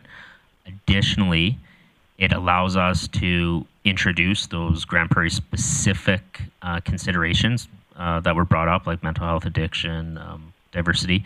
But further, we really want to open it up to the number of candidates that can explore a career in policing that may not be able to spend 6 months in another community for their training. So it's not to say that we would never do that, but while we're doing this multi-year hiring spree where we're bringing in 12 people a year kind of thing, it makes sense for us. Okay, so there's some flexibility in how we train moving forward. Okay, thank you for that. Councillor Bosch. Thank you, Councillor Platt. This is in regards to attraction and retention. What is the ability for an officer to move up in the ranks within this size of community? So that's actually one of the unique designs of our model. We actually have a great number more senior positions than the current model does. So under the current model, we presently, if you look at senior leadership at the RCMP detachment, we have a superintendent, we have 1 inspector, and we have 3 municipal staff sergeants. Under the proposed model here, we have a chief, 2 superintendents, 2 inspectors, and 6 staff sergeants, and then it cascades down there. What it ultimately means is we have a more senior. It would likely attract a more senior police force than what we have in our current state right now. Obviously, there's one of the abilities, and this is where size matters, as Chad had indicated, was Grande Prairie is a sufficient size that we have sufficient diversity within the police service where if you want to be a canine officer, if you want to be a forensic identification officer, if you want to get into major crimes or drug investigations, or we have a lot of those career opportunities that would exist in a larger service available locally.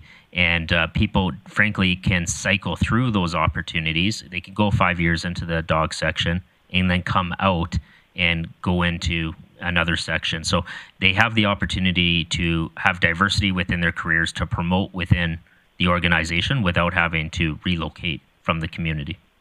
Because currently right now, RCMP is at 4 years and then they're moved out of our community, correct? So that's accurate as it pertains to recruits, like the constables that came in here.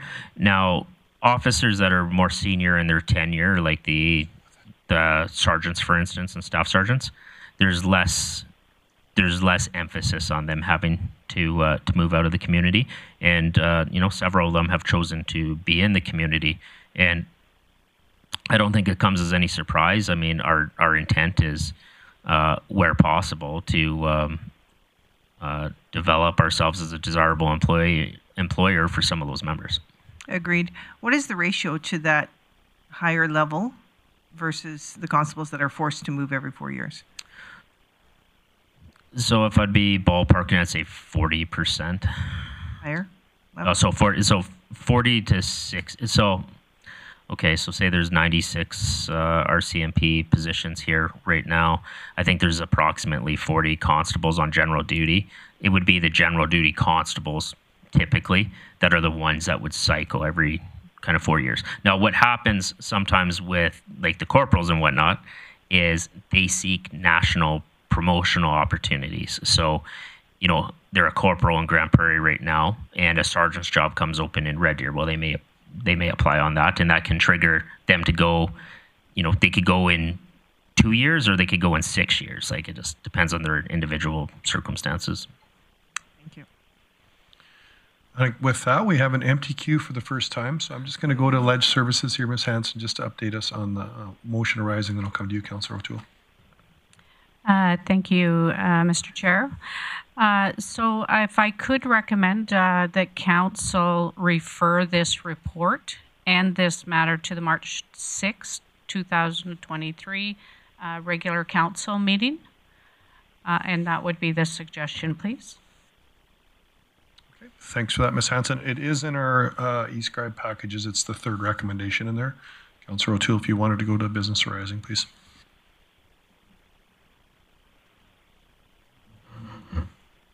if you'd like to hit refresh, we're just having a little trouble with the refresh. See if it comes up. Thank you. Councillor Bressy has it there. All right. I want to thank MNP, Chris and Lee, and all the staff that were involved in the reports. The reports have been received in the past, were of no fluff, just the facts and no opinions. So that is very much appreciated by this council. This council has had every opportunity over the last little while to ask any question we want, get new information as it comes out. As today, this is a big decision for this council, and we still wanted to make sure that everything was out there. And I'll move on again. This decision is one of the most important decisions that this council will ever have to make, probably in the history of the city. And so with that, I will move it on to I move that committee refer this report and this matter to the March 6, 2023 regular city council meeting. Okay, thanks for that. And that was number 3 in our package. Any discussion or debate on the motion? Councillor Bressy, is it to this or is it to something? Okay, go ahead, Councillor Bressy. No, I definitely appreciate this motion and appreciate the conversation today. I know that this was the biggest public engagement we've had in city history, with hundreds upon hundreds of residents taking part in online engagements, with a dozen showing up at the open house, with many doing the individual engagements. I don't know about the rest of the council, but I'm sure I'm not alone, and also getting lots of emails and lots of questions in the community. Really appreciate the input that residents had to shaping what a municipal police service could look like. Definitely a very consequential decision for council to make. So I'm excited to be able to sit on this for the next couple of weeks so we can have a really good conversation in 2 weeks. So I think this is a good motion to let it sit for a little bit. Really do want to thank our staff, our consultant help, and everybody that put all the work into this, and especially thank those residents who did give their input, because I think that regardless of if we move forward with municipal service or if we keep on with our CMP, there's always the ability to enhance the policing that we're delivering to our residents right now. And I think that this will enable those conversations regardless of where we go in a couple weeks. Comments? Councillor Berg, please. Thank you, Deputy Mayor. Yeah, for me, one of the big keys is finding out financing and what type of help we may see from the provincial government. I know initially it just said there was no number assigned to it. This will allow us and buy us the time to see what the province is willing to step up and help us with this transition. I know that there's a budget coming up at the end of the month, so I'm assuming that we'll hear in short order what type of partnership we can work out with the province. So I appreciate that we've got a couple of weeks to work this out. So thank you. Okay, thanks for that, Councillor Berg. I can just say for myself to kind of echo some of the things around here. There's been lots of conversations with our council and senior administration. So we've had lots of opportunities. This report's another one. It's a live document, I believe, on our website now, so the community is going to has the opportunity to read this as well. And on March 6th, they always have the opportunity to come forward if they had other comments on it. So with nobody else in the queue, I'll call that question to, if everybody could please vote.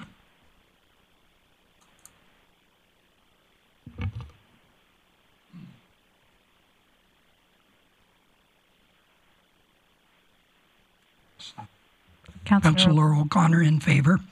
I lost internet connection. So. And with that, that carries unanimously. And with that, we will adjourn the meeting. Thanks for your time, guys. Appreciate all the conversation today. You guys did good. You were within 10.